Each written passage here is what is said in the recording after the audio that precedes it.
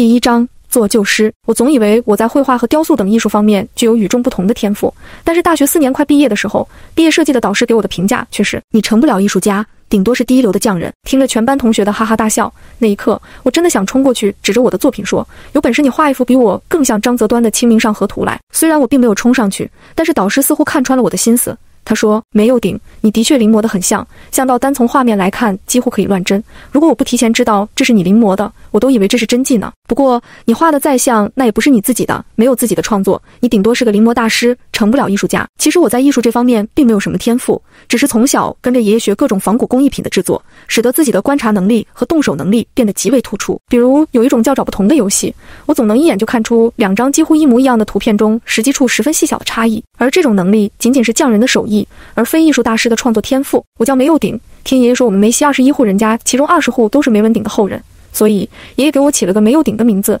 希望我能够像祖上梅文鼎一样出息。总体上我并没有让爷爷失望，虽然我没有像梅文鼎那样成为一位大数学家，但是我一样成了梅西第一个走出去的大学生，而且还以优异的成绩考取了全国第一流的高校学习绘画和雕塑。实际上我更想学历史，因为从小听爷爷讲各种古代故事，尤其是各种各样老旧物件的来历，使得我对几百几千年前的事产生了极大的兴趣。所以没事的时候我总是找各种有关历史的图书来看，但是爷爷说学什么都行，绝对不能跟古旧知识沾边，所以我只好选择了绘画雕塑。导师的评语让我彻底放弃了艺术道路，选择了一直心心念念不曾放下的历史。大学毕业前，我以全国第1名的成绩考取了国内最顶尖高校京都大学考古文博学院文物修复专业的研究生。然而当我将这个喜讯告诉爷爷的时候，他并没有恭喜我，而是一声叹息，然后就挂断了电话。我并不清楚爷爷为什么如此执念不让我和历史沾边，但是我隐隐觉得这跟15年前的事有关。15年前，我被人从20里外的学校喊回来，一进村口就远远听到一片哀嚎。当我跑回家的时候，看到院子的2扇大门不见了，院子里站满了人，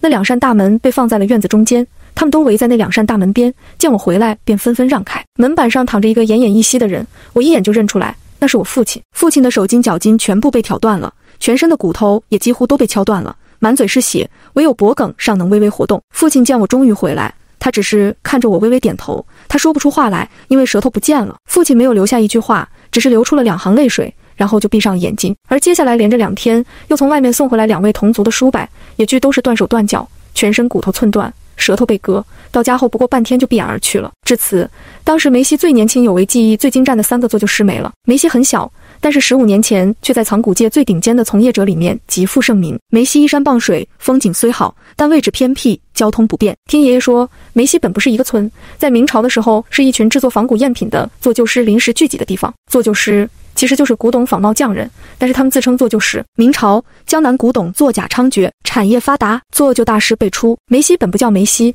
梅氏先人因为战乱来到了这里，也慢慢继承了这里的整个仿古技艺，并且将这里变成梅氏的居住地，所以才有了梅西，才有了梅西货。梅西货极少，少到你根本就没听说过，因为梅西是独一无二的存在。爷爷说，从49年开始，梅西便立下规矩，梅西人真做旧不做假，做旧与做假过程相同，结果迥异。也就是说，49年之后，梅西人卖出去的东西一定是清清楚楚会告诉买家，这是做旧仿古的工艺品，不是真品。但梅西出产的东西一定是精品绝品，原则上同一款东西不会做第2件，因此价格也定然不菲，一口价，真品价值的10%。至于买家买回去如何处理，梅西便也无权过问了。但很显然，别人花真品价值的1/10买回去，肯定不仅仅是收藏而已。然而15年前，梅西最年轻有为的3个做旧师3天内没了，梅西货也就从此绝迹了。当年爷爷安葬完我父亲和2位叔伯，将我交给族人照顾，就一个人下山去了。爷爷下山的时候就和我说了一句话，说把你妈找回来，这是你爸交代的。虽然我并不知道那时我父亲没了舌头是如何交代给我爷爷的，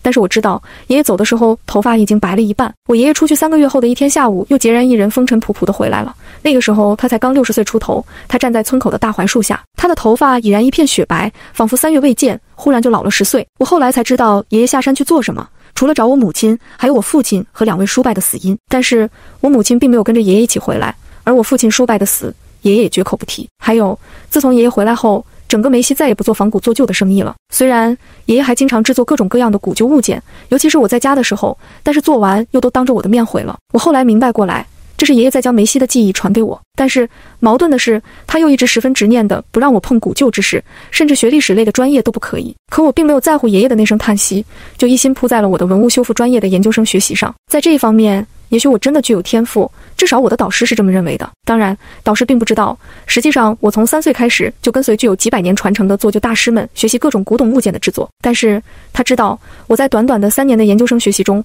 帮他修复了全国各大博物馆送过来的数十件国宝级文物，还让他以第一作者的身份发表了4篇质量颇高的论文，而且全部都在国家一级学术期刊上。所以研究生仅仅读了2年不到，我就直接毕业读博士了。可惜博士学位刚读了1年不到，我却给导师打了个电话，告诉他我不读了。第2章道具。我能想象得出导师的惊讶，甚至是十分恼火。为什么我读得好好的就不读了呢？我的大好前程，我的极具天赋，甚至我在很多方面，尤其是动手能力上，都已经远远超过了我的导师。一件残缺的文物到我手上，我只需要半天就能给出复原图，并且分析出文物的原始制作工艺，给出合理的修复方案。而且最主要是我的动手能力，我只需要数天时间就能将文物修复出来，比博物馆展示的那些打着白色石膏的修复陶罐或青铜器精美得多。这一点别说我的导师，就是国内第一流的文物修复专家都深表震撼。但是我却抛弃了我的大好前程，我的极具天赋，因为我爷爷走了。我从京都匆匆赶回老家的时候，爷爷吊着的那半口气终于吐了出来。和15年前我父亲一样，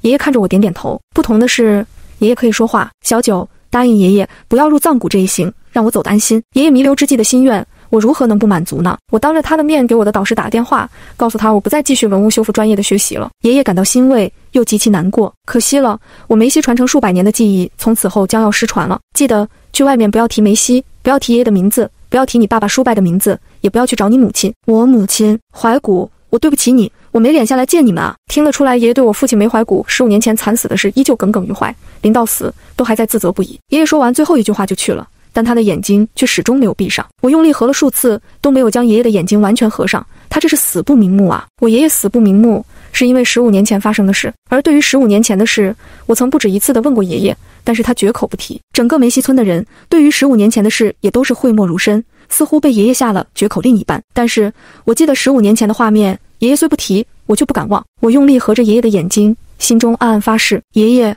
我会让你名目久全的。我当着爷爷的面退去了文物修复专业的研究生学习，但是我并不打算离开藏古界，相反，我要进去找到15年前我父亲叔伯的死。要有一天，我跪在爷爷的坟前，告诉他：爷爷，你可以闭眼了。我叫美九，安葬完爷爷，我就离开了梅西。我的新身份证上的名字叫美九。至于新的身份证，这一点在这里就不多说了。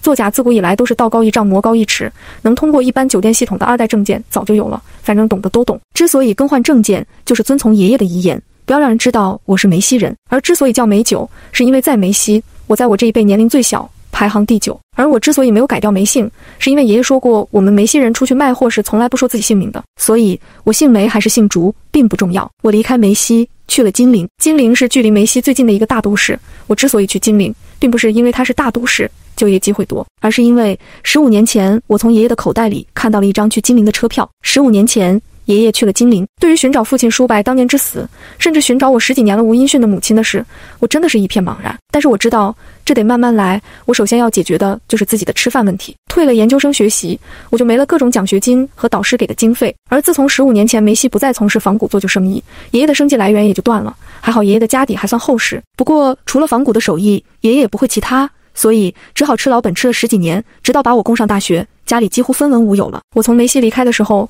仅仅带走了爷爷给我留的基本发黄的图册。等到了金陵，口袋里也就剩吃几天快餐的钱了。我在这里想要给各位年轻的读者2个忠告，也是我在金陵转了一圈求职后的切身体会。一则，我想说的是，如果你没有真正的艺术天赋，千万不要学艺术。我是全国第一流的艺术高校毕业的大学生，但我连一份混口饭吃的工作都找不到，因为这个社会需要学艺术的人来做的工作岗位实在太少了。二则，学历真的很重要，尤其是那么个本本。我改了姓名，所以我的学历就不能再用了。而没了毕业证，人家连面试的机会都不给你，哪里还管得了你有没有真本事？我一开始想找一个艺术类的工作，但是网上看了一大圈，这样的工作需求本身就少，再加上没有学历证，自然是简历都没地方投。后来我又想着凭借自己在古玩方面的能力，20多年的古董做旧仿制的经验，2年文物修复研究生学习。当然，我这3年研究生学习是建立在跟着大师20多年的基础上的，可比一般人5年10年的学习还要具有含金量的。所以我想就我这能力，不说做旧，就说一般鉴定古玩，那也是绰绰有余。随便去哪家大古董店、当铺，甚至拍卖行找个工作，定然是小菜一碟的。但现实却啪啪的打脸。藏古这一行和中医有点像，是年纪越大看上去越靠谱，因为都是属于经验科学，需要年龄的积淀。所以做鉴定师，一看我这20来岁年纪，人家不禁一声冷笑，直接就把我哄了出来。做伙计店员，小的古董店也就1-2个员工，甚至店员就是老板，而大的拍卖行之类又要学历要经验，拿不出来，一样别人看都不看。口袋里的钱见底的时候，我只好随着人群去了金陵的一个影视基地。我听说当群演有免费的盒饭吃，而且还有1天100的工资拿。但是也许是否极泰来，我没有被选去当群演，而是被选进了道具组。因为我说我会画画，还会雕塑，就被选进了道具组，做起了临时的场工。虽然做场工和画画和雕塑一点都没关系，我进的是一个电影摄制组，听说里面有好几位大明星，时不时还会给大家发红包。红包我并没有收到过，估计像我这样的临时工都不在人家的计算之内吧。但是免费的盒饭倒是让我吃吐了。拍影视听上去新鲜好玩，实际上挺枯燥的。尤其像我这样道具组里的场工，主要做的就是布置现场，说白了就是搬东西。一天晚上，导演赶戏赶到大半夜，刚拍完一条，导演兴奋地大喊：咔，刚刚这一条拍得不错呀，情绪到位，我们换个角度再来一条，这条拍完大家回去休息啊。导演说着就拿起对讲机喊道：各单位准备。道具组的助理赶紧冲到蓬头垢面的女1号身边，清理干净她刚刚摔碎的瓷碗碎片，又顺手递了一个新碗给她。刚刚拍的就是女1号坐在地上摔碗的镜头，然而女1号拿着新碗看了半天，然后叫了起来：这个碗不行啊，和刚刚摔碎的不一样。女1号赵醒虽算不得顶流大的明星，但也是走过戛纳红毯，获得过数次奖项的实力派演员。听说她对拍摄很苛刻。道具组准备的瓷碗就是那种粗陶瓷碗，上面并没有什么精美的绘画，仅仅在碗的外侧随机地画了一笔很粗的色块，色块画得很随意，有的大一些，有点小一些，不过不特别交代，谁会注意这些呢？看上去差不多。道具师随口应了一句：差一点都不行。赵醒突然莫名其妙地叫了起来：艺术创作是很严肃的事情，刚刚那个碗上面的图案延伸到了碗口，这只没有。没事，拍完了，后期我让剪辑处理一下。导演看着监视器，对着对讲机微微皱眉，然而赵醒却直接将手上的瓷碗给扔在了一边。不行，没有一样的碗我拍不了，没情绪。赵醒的话让导演一下子尬在了监视器前，他愣了半天，然后回头大喊：道具第3章瓷碗。我进组不过1周多时间，虽然我对电影电视的拍摄不懂，但是我知道那个碗根本没什么问题。别说上面的图案色块有点细微差异，就是上面原本画个公鸡给你换成了公鸭，那也是没人在乎的，因为比这夸张的穿帮镜头在现在的影视剧里属实太多了。况且导演都还说了后期会剪辑处理好呢，但是赵醒就是不同意。时间已经大半夜了，为了赶戏，所有人都很辛苦，大家都不禁看向了导演，但是赵醒站在了艺术创作的严肃性上说事，导演也不好跟他说什么，所以只好转过头朝着道具师发飙了。道具。导演摘下耳机，冲着道具师万历吼道：赶紧找一样的碗。道具师万历，我们道具组的头头，在这部戏里他带着8个助理和20几个临时的场工，当然了，万历上面还有人管着美术指导，只不过美术指导比较大牌，导演肯定不敢跟他吼。况且美术指导今天也不在现场，听说他同时接了好几部戏，把所有的碗都拿过来让赵老师挑。万历一转身对着下面的助理吼了起来，万历的助理基本也都是他的徒弟，赶紧抱着一个纸箱冲了出来，纸箱里放着7、8只瓷碗，这是专门为刚刚那个摔碗的镜头准备的道具，几乎都是一样的陶瓷碗。所有的碗都从纸箱里拿出来，然后一字排开放在了赵醒的面前。赵老师，您看看哪只碗比较合适？赵醒只看了一眼就摇摇头，不行，都不一样。说实话，天底下哪里可能有一模一样的东西呢？而且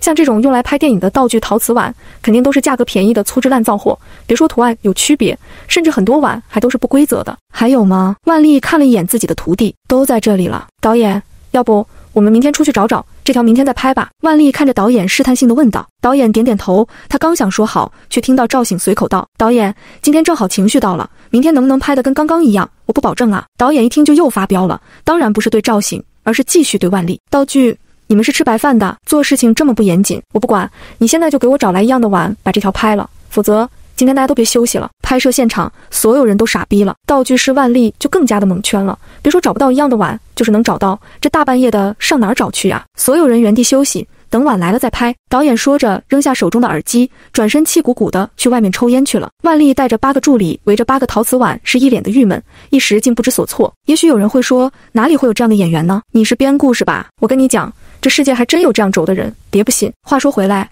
实际上在我看来，解决赵醒需要一模一样的碗的事情也并不难，只是万历这些人办不到而已。现在的影视拍摄基本上都是成熟的工业产业了，尤其像服装道具这些都有专业的公司生产这些东西。当然，除了一些特别大的影视大制作会专门定制服装道具外，90%以上的影视剧都是使用公版的服装道具。就像我进的这个戏，用的道具都是买现成的，现场直接改吧。我忍不住走了过去，轻轻提了一嘴，我不是要出风头，爱管闲事，而是真想早点回去休息。为了1天200块的工钱和3个盒饭，我恨不得天不亮就起来了，这都半夜12点多了，还不让人回去睡觉呢。所以我忍不住给万丽提了个意见。万丽不禁回头看了我一眼，你谁呀？现场20几个场工虽然都是道具组的人，但是平时都是由道具师助理管着，万丽本人根本都不太认识我们这些场工。哦，我下面的场工。万丽的徒弟王强随口应了一句，然后对着我骂道，你一个场工，这有你什么事？哪儿凉快待哪儿去。我并没有理会王强，继续说道，这几个碗的差异其实不大，找一只图案最小的，和之前那只摔碎的对比着，把图案重新画上去不就行了？瞎他妈鸡巴说什么呢？你以为这么简单呢？画起来简单，但你还要现场架炉子烧窑啊，没有釉面，人家又得挑了。不用烧，用清漆刷一遍，稍加处理就行了。我一边说一边打量着那一字排开的8只碗。万丽听得不禁上下打量了我一眼，你小子能搞定？我点点头，应该没问题。实际上这对于我来说简直是不值一提的芝麻绿豆小事，随手就能搞定。万丽皱着眉想了想，随即小声道，行，你小子要是能搞定这只碗，拍完这个镜头，我请你去洗脚宵夜。洗脚宵夜就算了，以后少给我派点搬东西的重活就行了。我二话没说，直接挑了一只碗，然后现场要了颜料油漆就调制起来。颜料油漆是道具组随时都要用到的，因为很多道具质量都很差，都有可能需要现场补漆。我让万丽去跟摄像师调出了刚刚被赵醒砸掉的那只碗的镜头，然后用手机翻拍了下来。我调制好颜料，对比着手机上的那只碗，3、2下就把图案画得一模一样，哪怕是图案上细小的毛刺都被我临摹了出来。画完图案，我跟化妆师借了个吹风机吹了吹，然后直接在碗外面刷了一层透明的清漆，用来做釉面。刷完清漆，用吹风机一吹，那只碗捧在手上完全就是刚刚摔碎的那只碗的复印版了，至少图案是一模一样的。但是万丽看着闪闪发亮的碗，是一脸忧心，这也太亮了，会被赵醒挑的，还没做完呢，保证一模一样。我微微笑了一下，让万丽帮忙找一找有没有大木数的砂纸。别说大木数了，现场什么木数的砂纸都没有，但是这也难不倒我。我又跟化妆组的小姐姐借了一支修指甲的指甲锉，我用指甲锉将新刷上去的厚厚的清漆轻轻打磨了一遍，然后去外面马路上抓了把灰尘，将瓷碗搓了搓，又用水重新洗掉碗上的灰尘，洗完又用灰尘搓，搓完再洗，如此5、6遍下来，那因为刷了清漆的光泽就渐渐消失了。放在其他几只碗跟前一比，绝对是一模一样。第4章助理，我前后只用了不到20分钟，就让一只摔碎的碗重生了。万丽一手拿着手机，一手小心翼翼地端着碗，左看右看，是一脸的不可思议，简直是一模一样。万丽将手机递给我，忍不住笑道，看不出来，你小子还是个鬼才。导演，万丽没等我说话，一转身就喊了起来，碗准备好了，可以开拍了。导演叼着烟走了进来，这么快，哪儿找来的？万丽刚要解释，导演听都不听，就对着现场喊道，赵老师呢？赵老师回房车上去了，把赵老师喊来，让他确认下，行就开拍。实际上导演并不关心碗是哪里找来的，只要能让赵醒认同就行了。赵醒被人请了回来，但是他看着万丽拿给他的碗，自己也不确定是不是和刚刚那只一样了，只好皱着眉问摄像师，一样吗？一样，一模一样。摄像师调出前面拍的镜头，搬过摄像机让赵醒看。赵醒仔细看了看，没有发现不同的地方，也就摆摆手。我就说能找到一样的吗？行了，开拍吧。万丽听到赵醒终于同意开拍，不禁长吁了一口气，然后轻轻对着他身边的几个徒弟说，以后有这个人的戏，我们打死都不进组。万丽的洗脚和宵夜被我拒绝了，他也没有再坚持，只不过我们俩人抽了颗烟，聊了几句。万丽问我是不是烧过瓷器，我摇摇头，然后随口编了个谎。我说我以前在古玩城做过，学过古董的保养和简单修复。万丽听得吃惊，难怪你小子3、2下就将那瓷碗给搞定了，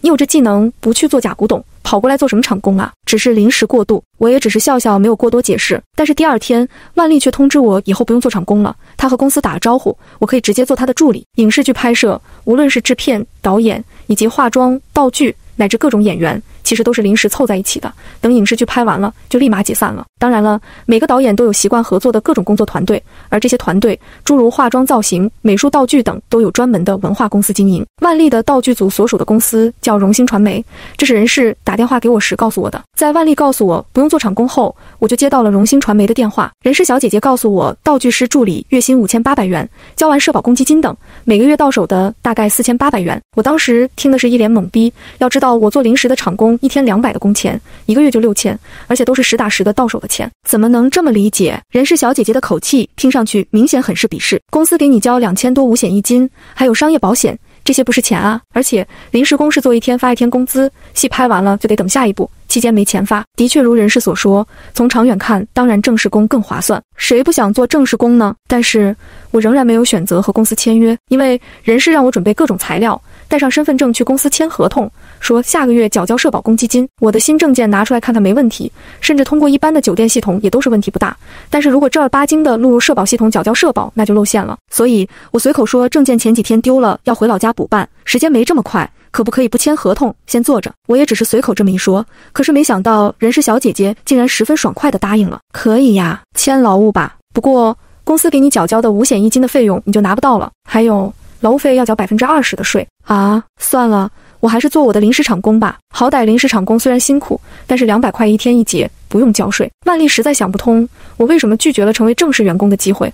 要知道有多少人想要得到这样的机会？年轻人目光短浅。万丽摇摇头，算了，现场你还是道具师助理，不过工资我只能给你场工的1天1节。我以为这样的结果当然是我求之不得的，但是做了2个星期，我才发现我错了。场工起得早，睡得晚，到处搬东西虽然辛苦，但是一旦开拍，中间还是有很多空闲时间休息的。而我自从做了道具师助理，就几乎很少有时间休息了。万丽让我负责道具的整理和修复，但我发现我被万丽利用了。影视剧的拍摄每一项工作在开拍前都是有具体预算的，预算范围内的采购基本上都是各组负责人说了算，现场并没有特别严格的审核，只要能拿得出合理的票据就行。而道具组准备的道具一般都是采购的公版道具，质量较差，基本都是一次性用品，用坏了就扔掉换新的。而自从万丽发现了我，这下就好了，现场很多道具本来是要扔掉换新的，但是现在不用了，直接让我修复。比如一个1人高的大花瓶剧本里需要不小心被碰碎，如果拍摄顺利，2-3个镜头就过了，那道具组就需要准备至少2-3个一样的花瓶。但是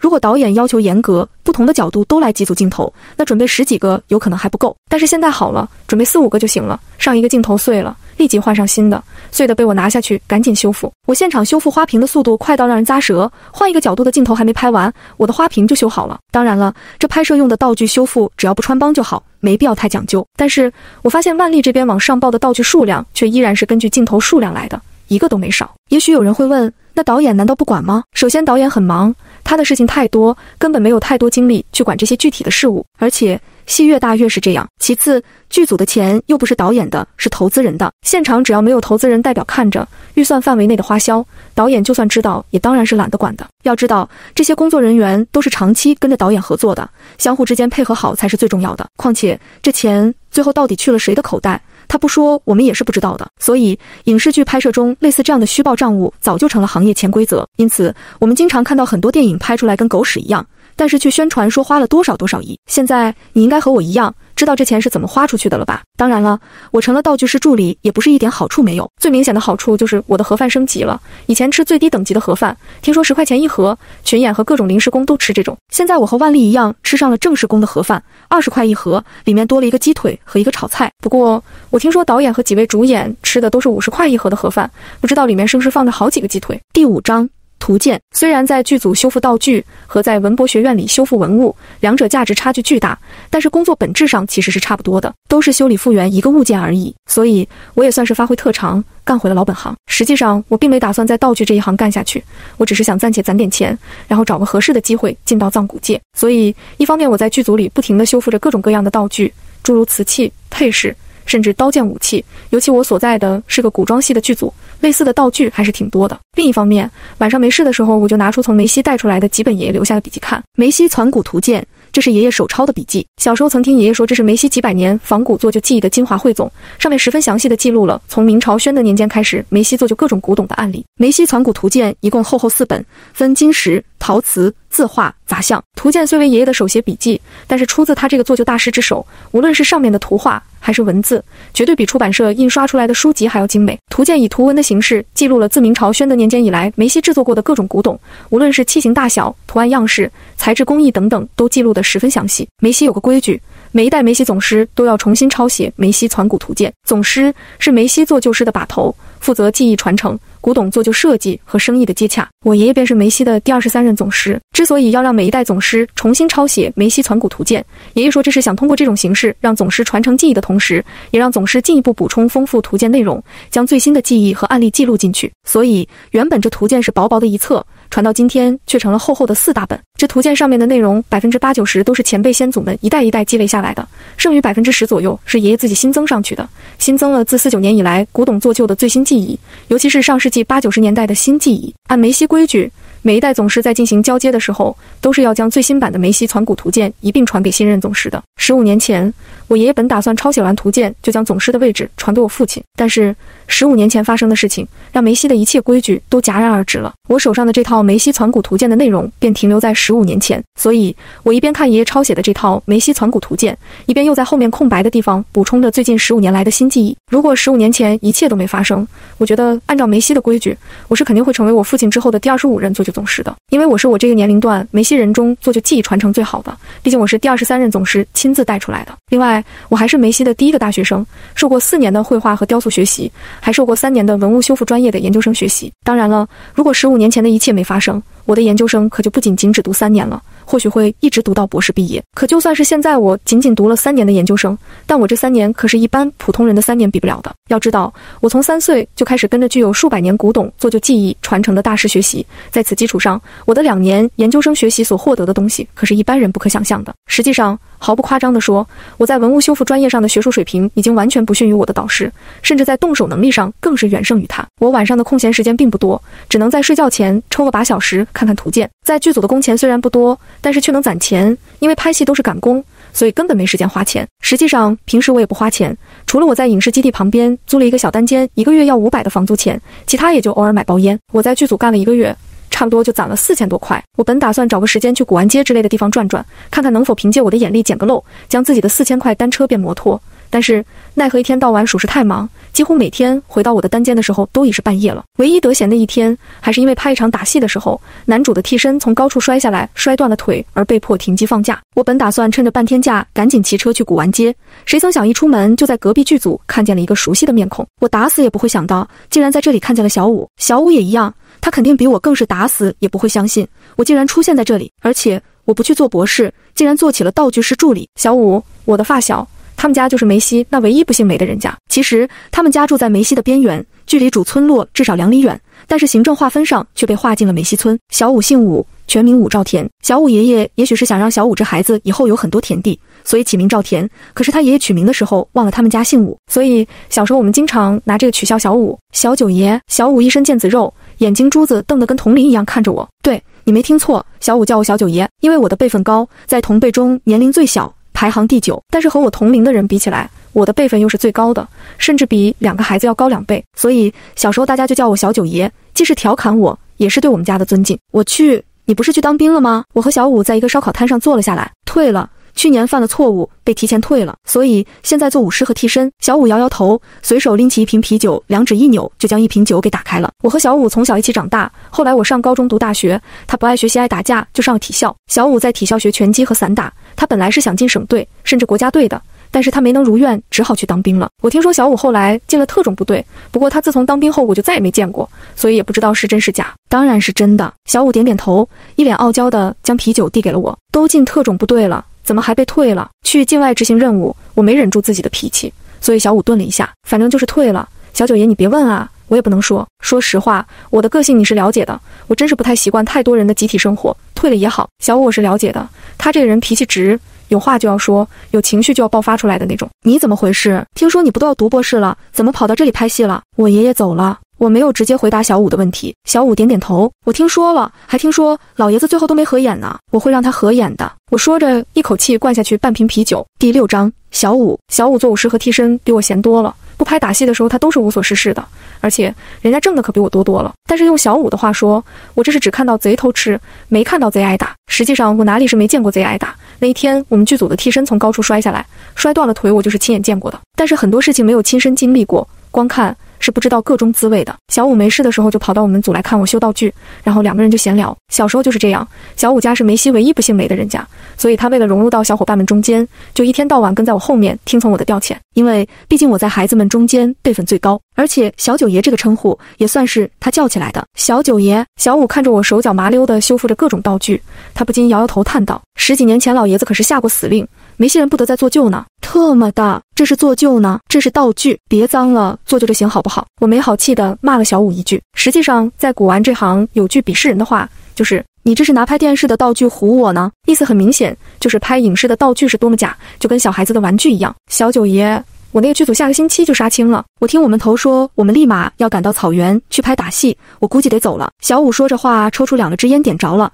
一支塞到我嘴里，一支他自己叼住了。我手上正修着一块玉饰品，当然是假的，塑料的。我麻溜的用胶水将玉给粘上了，然后放在一边晾着。小九爷，你不会是想一直修道具修下去吧？我深深吸了一口烟，然后从鼻孔里用力喷了2股浓烟出来。你想一直干武师吗？我看着小五，不想。小五摇摇头，为什么？因为危险。危险？小五一脸不屑，何当特种兵比这算个屁？那为什么不想干？没意思啊，用自己的命拍别人的戏，露脸的机会都没有。我点点头，不置可否，然后继续拿起一件道具修复起来。小九爷，小五见我半天没打出一个屁来，是一脸焦急。你还没说你想干什么呢？我想干什么？其实我也很迷茫，我想找出我父亲叔伯的死因，给他们报仇，让我爷爷瞑目，但是我又不知道从何处着手。而且就算报完仇之后呢？难道再回去读研究生？估计那也是不可能了。我究竟要干什么？我不知道。但是我想起爷爷临终前的样子，对于他来说，我父亲叔伯的死是他死不瞑目的原因，但却不是唯一。还有梅西传承数百年的做旧技艺在他手上终结，也许是他另一个死不瞑目的原因吧。我想做旧师。我深深将最后一口烟吸了下去，吞进了肚子里。做旧师？小五一脸茫然。老爷子10几年前可是下过死令的。爷爷为什么下这个死令？都说和你老爸当年的事有关联。说是。我点点头，未等小五把话说下去。所以当年究竟发生了什么，让爷爷下了死令？我要解开这个谜团，然后让梅西人再次聚集起来，做他们最擅长的事情。小九爷，我不去草原了，我跟着你，我也要回梅西。我听说现在古玩市场可火了，是人是鬼都出来买古董。我们梅西现在如果重操旧业，肯定比去外面打工强多了。回梅西？我不禁看着小五摇头。小五，当年我爷爷封进梅西做旧生意的原因，如果不找到，魔咒不解开，梅西肯定是不能重操旧业的。这个你懂？小五点点头。我当然懂了，当年你老爸的样子我还是记得的。所以小吴，你还是去草原吧，跟着我也不知道什么时候能回梅西，更不用说比做武士强了。我不去草原。小五眉头一皱，只要饿不死，我跟你干，跟小时候一样，你拿方案，我冲锋。小时候我们干坏事的时候都是我出主意，然后让小五冲在前面，比如偷桃子，比如打伏击和隔壁村的孩子干架等，然后每次被人告状，小五就会被他老妈抓起来吃一顿炒竹笋。但是小五是从来都没把我们其他人供出来的，每次都是一个人硬扛着，然后挨完打就摸着屁股跑到我们面前邀功，说你们看我可没把你们供出来，我够义气吧。小五如果跟着我一起，我自然是求之不得，他是我发小，对我的事也都是知根知底。而且小五在特种部队待过，有他在，安全感肯定是直线飙升的。我刚刚之所以拒绝小五，是因为我自己都不知道接下来要做什么，所以也不好耽误了他。你确定？我将手中的烟屁股狠狠塞进了墙角的缝隙里。别废话，你小时候挺有主意的，怎么现在婆婆妈妈的？小五有点不耐烦，你就说怎么干就行了。行，我点点头。等我这部戏完了，我们就离开这里。干嘛要等这部戏完啊？你不是工钱1天1结吗？随时想走就走啊。你是想攒点钱是吧？算是吧，我随口应了一句。实际上也不完全是，我手上的梅西传古图鉴还没看完，虽然里面的做旧技法我都会，但是毕竟没经过市场的检验，我还得学习。另外，我固然具有做旧乃至鉴定的技能，但是我并不知道现在的古董市场行情，贸然进去定会吃亏。所以我现在一边在看图鉴的同时，也在上网查看最近10几年的各大拍卖行的拍卖记录。我所在的剧组按计划估计还有2个来月就能拍完杀青，我本来是打算2个月后再离开影视基地，专门去古玩市场泡着找机会，但是没等到剧组杀青，机会就找上我了。这一天中午，剧组拍完戏放饭的时候，万丽端着盒饭问我：“你小子以前在古玩城做过是吧？”我点点头，嗯了一声，对古董买卖的知识都懂，多少懂些。万丽点点头，看着我眉头微皱，似乎有点犹豫。这样，公司那边不是，是我一个朋友的一个朋友，他的古董店在找店员，我推荐你过去试试，你想不想去？我听了一喜，心想那还用问，我正想找机会进这一行呢。哟，太谢谢力哥了，你也别高兴，你先去试试。他那边古董店要求严格，你先做，如果做不下去了，你再回来跟我做助理。万丽说着，似乎有些舍不得放我走。其实我这边的发展不比做古董差，以后你进步了，可以直接自己做道具师，甚至美术指导。我对于万丽来说，应该算是他的一棵小摇钱树。我不知道他为何会主动推荐我去古董店，但是他怎么想的我不管，这个机会我不会放过。第7章。苏古雅集。苏古雅集，这是万丽推荐我去面试的古董店。去面试前自然要做些功课，我上网查了查这家名为苏古雅集的古董店，它坐落在目前金陵最古老的古玩交易市场秦淮路古玩街上，是金陵最大的古董店。苏古雅集本叫古雅集，有100多年历史，后来被苏家收购，便在店名上加了个苏字，就成了今天的苏古雅集。我和小五提前去秦淮路古玩街逛了逛，发现实际上满街的古玩摊位，东西琳琅满目，一个紧挨着一个，但是基本上都是假货赝品，甚至很多东西假的也没比万历他们买的道具真实多少。在古玩街转了一圈，没有发现短视频上那些可以捡漏的东西，我就和小五直奔苏古雅集了。苏古雅集坐落在古玩街正中间的位置，古色古香，砖木结构的老建筑，2层楼，占地不小，尤其门面开阔，看上去很大气，不愧是100年多年历史的老店。里面装修布置的也是相当讲究。这苏古雅集虽然门面开阔，但是站在门口却无法一眼看见店内的陈设和人员状况。首先走进去是一道类似玄关又不是玄关的灰色砖墙，墙中间内凹镶嵌了一圈玻璃展示柜，里面放置着各种各样的古董，灯光清淡，恰到好处。如此，客人在外面一抬头看到的是一面十分吸睛的古董展示，而无法看到店内的情况。这样的好处不用多言，古董店的生意自然十分讲究隐私。展示墙的左右两头各有一扇平门，客人可以直接走进去，里面豁然开朗，是一间大展示厅，如同进了小型博物馆一样。里面的陈设和灯光氛围几乎和博物馆一模一样，四周墙上挂的是字画，用玻璃罩着，字画下面是一圈陈列柜，里面放着各种古董。店中间也间隔着立着一座座小岛一样的独立陈列柜，柜子里放着3件或4件一整套的东西，看上去就十分贵重。我没想到这苏古雅几百年的老店，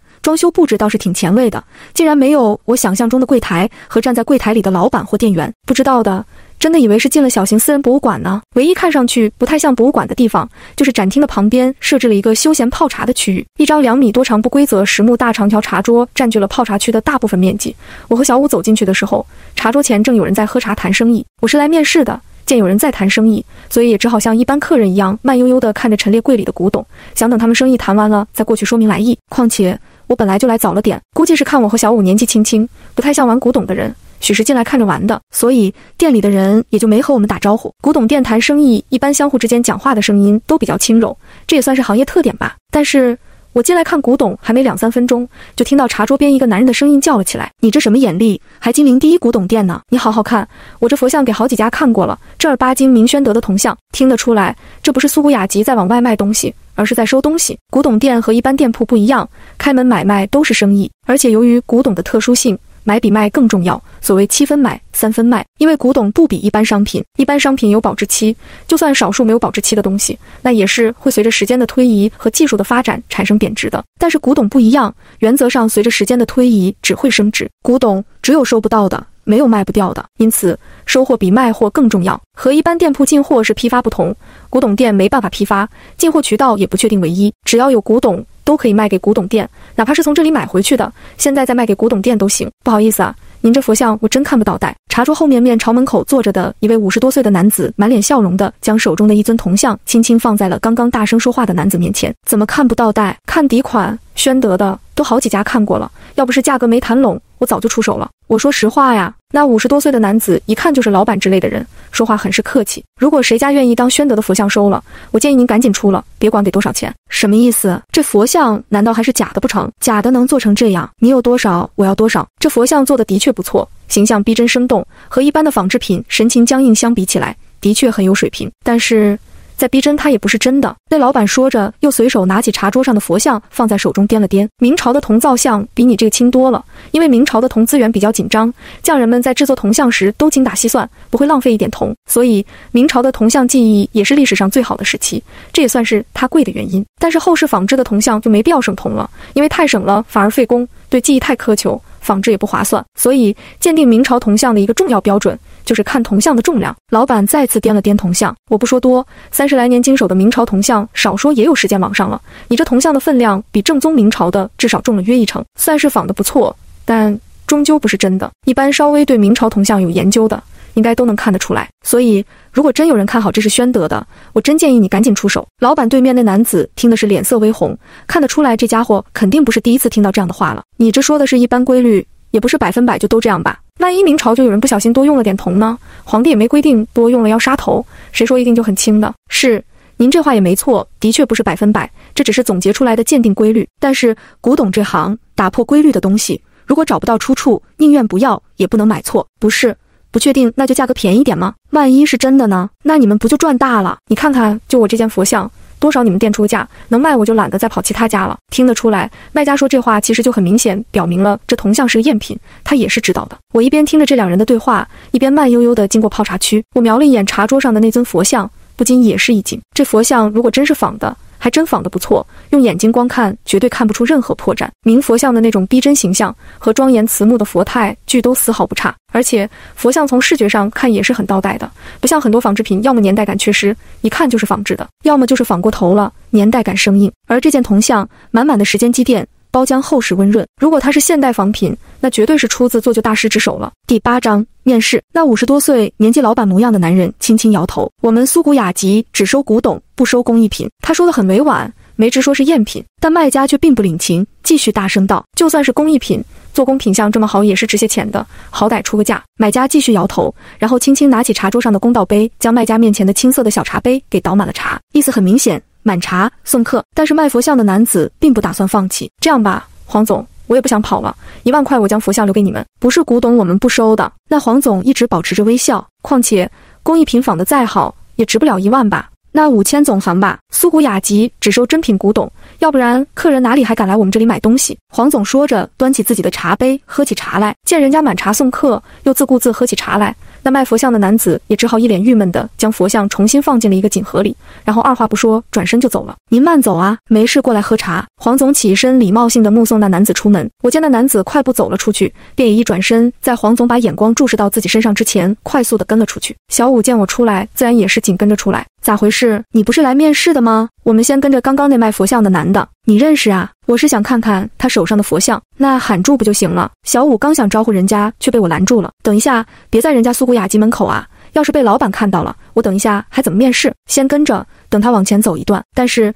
那卖佛像的男子往前走了不过10几米，转身就又进了一家古董店。不用问，这家伙肯定又拿着佛像去卖了。我和小五守在古董店外守了10几分钟，那男子都没出来，我担心耽误面试的正事，所以就交代小五暂且先跟着那男子，我去面试，跟着就行啊，等我好了再找他。不过别跟丢了呀，或者被人当坏人给打了。我说小九爷，你仔细想想我是谁？侦查、反侦查、跟踪、反跟踪。对哦，小五是当过特种兵啊。行，别啰嗦了，知道你牛，我先去面试了。我再次回到苏古雅集的时候，那展示大厅旁边的茶桌边坐着的人已经换了。那原先喝茶的黄总不在了，茶桌后面坐着一位年轻的女子。那女子挽着发髻，穿着一身藕粉色绣花旗袍，蕾丝透明7分袖，隐约露出雪白纤长的胳膊。她并没有在喝茶，而是面前放在一台银色的笔记本电脑，正在时有时无地敲击着键盘。看着穿着应该是古董店的店员吧。你好，我轻轻问了一声好，您先看看，如果有中意的，我们再跟您介绍。这美女竟然连头都没抬一下，继续全神贯注地注视着她的电脑。不好意思，我是来面试的。面试？那美女终于抬头看向了我。当我看清那美女面貌的第一感觉就是，不愧是金陵第1大古董店，请的店员的确讲究。这美女长相真的漂亮，脸蛋小巧，五官精致，皮肤白皙无瑕，简单来说就是肤白貌美。但是唯一不太好的地方就是面色有点冷淡，这不应该是店员应该有的，还不如刚刚那个黄总，至少人家黄总从始至终都是一副笑脸，这才是开门做生意的样子。不过我转念一想，既然我来面试应聘，说不定就是因为这美女店员要离职呢，所以对一个即将要离职的员工，你也别想让人家笑脸相迎了。我点点头，看着那美女笑了笑，对，我是来应聘的，你先坐吧。那美女说着就直接起身从茶桌后面走了出来，走向了展厅另一边的通向2楼的楼梯口。这美女起身走出来，我方才看清，原来人家穿的根本不是旗袍，而是改良的新品种，上半身看上去是旗袍样式，交领盘纽，但是一起身下半身却是 A 字形连衣裙。连衣裙刚刚过膝，一走出茶桌，2条纤长的大长腿就露了出来。这美女得在肤白貌美后面加上大长腿3个字。人书有人面试。美女冲着楼梯朝楼上轻轻喊了一声，马上下来。听声音应该是刚刚那位黄总，先坐吧。美女走回来，看着我随口说了一声，然后也不管我究竟坐不坐，就继续坐下来看她的电脑了。我就近找了一个树桩一样的凳子坐了下来，但屁股刚落下去，就听到身后响起了声音，你是来应聘的？我忙起身回头看了看，从楼梯上快步走来的正是先前茶桌后面的黄总。我点点头应了一声，你是怎么知道我们这里招聘的？黄总看着我眉头微皱，似乎对于我的到来有点疑惑。哦，是宋老师推荐我过来。宋老师？黄总微笑着点点头。我这随便一说，想不到他还真上心了。黄总边说话边看了看坐在茶桌边看电脑的美女，不知道他这话是说给我听的，还是说给那美女听的。宋老师是谁？我不知道，更不认识。之前万丽告诉我来面试的时候就说是宋老师推荐的就行了，其他的不用说。我估计这宋老师应该就是万丽口中的一个朋友。坐吧，黄总说着坐了下来，然后开始泡茶。我两手空空，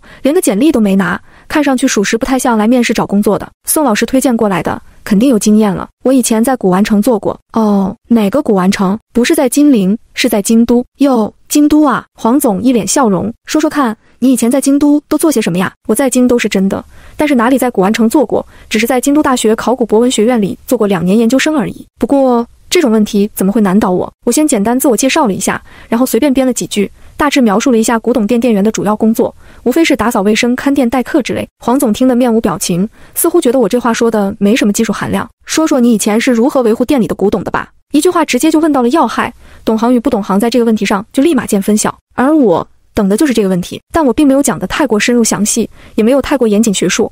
虽然我曾经写过数篇关于文物维护保养的论文，我只是用很朴实的大白话，略微将几类不同的古董平常是如何保养的，要特别注意什么，粗略地说了说。之所以没讲太细，是因为我知道我是来应聘店员的，不是经理或首席鉴定师，没必要让别人知道我懂很多。第9章，佛像。对于未来要找工作的年轻朋友，我这里有一个忠告，在面试的时候，千万不要在面试官面前表现的你什么都懂，什么都会，只要懂得会的，符合你应聘的岗位，能够证明你完全胜任这个岗位就行了。懂得更多未必是好事，尤其是面试官可能是你未来上司的时候，就更加不是好事了。其实我也没有面试应聘的经历，但是我读了3年研究生，和我导师相处的3年时间里，我懂得了上面这个道理。黄总和我谈了10几分钟，大致的了解了我的从业经历和在古董这方面的水平，然后点点头，看向了一旁心无旁骛看电脑的美女。小莫，你看小梅怎么样？我听了一愣，什么意思？这老板招聘新店员还要征求离职店员的意见。人叔，你是总经理，店里的经营当然你做主了，这些不用问我，我只管账。那美女看着黄总微微笑了一下，随即就眉头微皱。人叔，银行那边的贷款下个月就到期了，账上。小莫，这个事等一下我们再讨论啊。黄总未等美女把话说完就先打断了。美女耸耸肩看了我一眼，介绍一下，这位是我们苏古雅集的老板苏沫。黄总看着边介绍旁边的美女，边给我倒了杯茶。我没想到这穿着像旗袍一样裙子的美女竟然是老板，我还以为是店员呢。还好刚刚我进来的时候没说错什么话。苏老板，我看着苏沫赶紧打了声招呼，但是苏沫却听得眉头一皱，叫我苏沫就好，别叫老板。我尴尬地笑了笑，直呼老板其名，我可不傻。小梅啊，如果没问题，你明天就可以来上班了。不过先说好了，古董店的要求是很严格的，你做过应该知道，都是贵重物品，对人的考察必须讲究。试用期半年，试用期工资5000，做6休1，试用期过了，转正了，店里才会和你签正式的合同，给你缴社保。我点点头表示同意，说实话不缴社保正合我意。黄总说着，随手递了一张名片给我，我的联系方式都在上面，有事直接打给我。我双手接过名片，随即瞄了一眼，黄维仁，苏古雅集总经理。苏小姐，黄总，那没事，我先走了，明天我就过来上班。我双手捏着名片，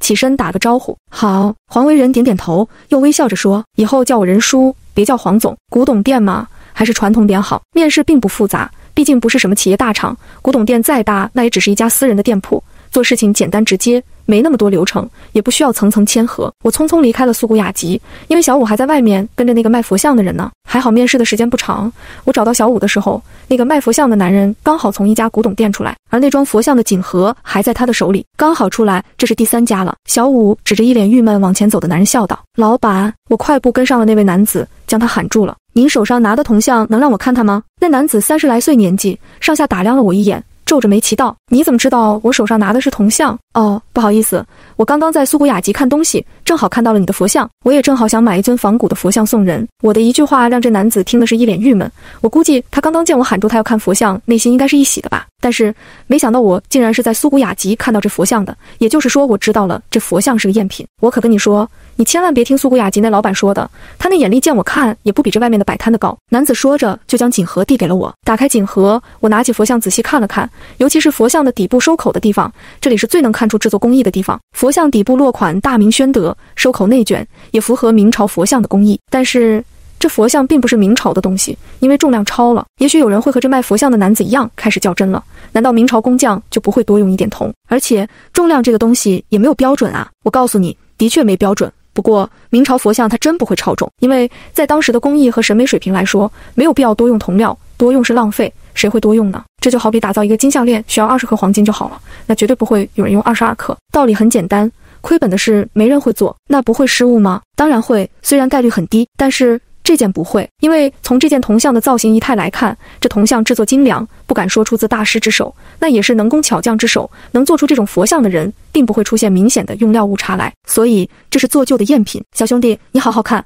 这可是明宣德的。你要想买仿古品，那这件就不是你要的了。我还未开始讨价还价呢，这家伙竟然提前给我打起了防御针来，真是精明的很。不过既然你来这招，那我有样学样，我直接将铜像放回了锦盒里，然后将锦盒又递给了那男子。我是正好想买件仿古品送人，不过你既然说是真的，那你还是送给古董店吧。我这话说完，转身就走，一下子就将这男子给逼急了。小兄弟先别走，先别走！男子一把拉住我，满脸笑嘻嘻的。古董这玩意真假，很多时候还真不好说。我们这样哦，先不论真假，你就说多少钱你愿意买。我点点头，装模作样的思考了一下，我给你1000吧。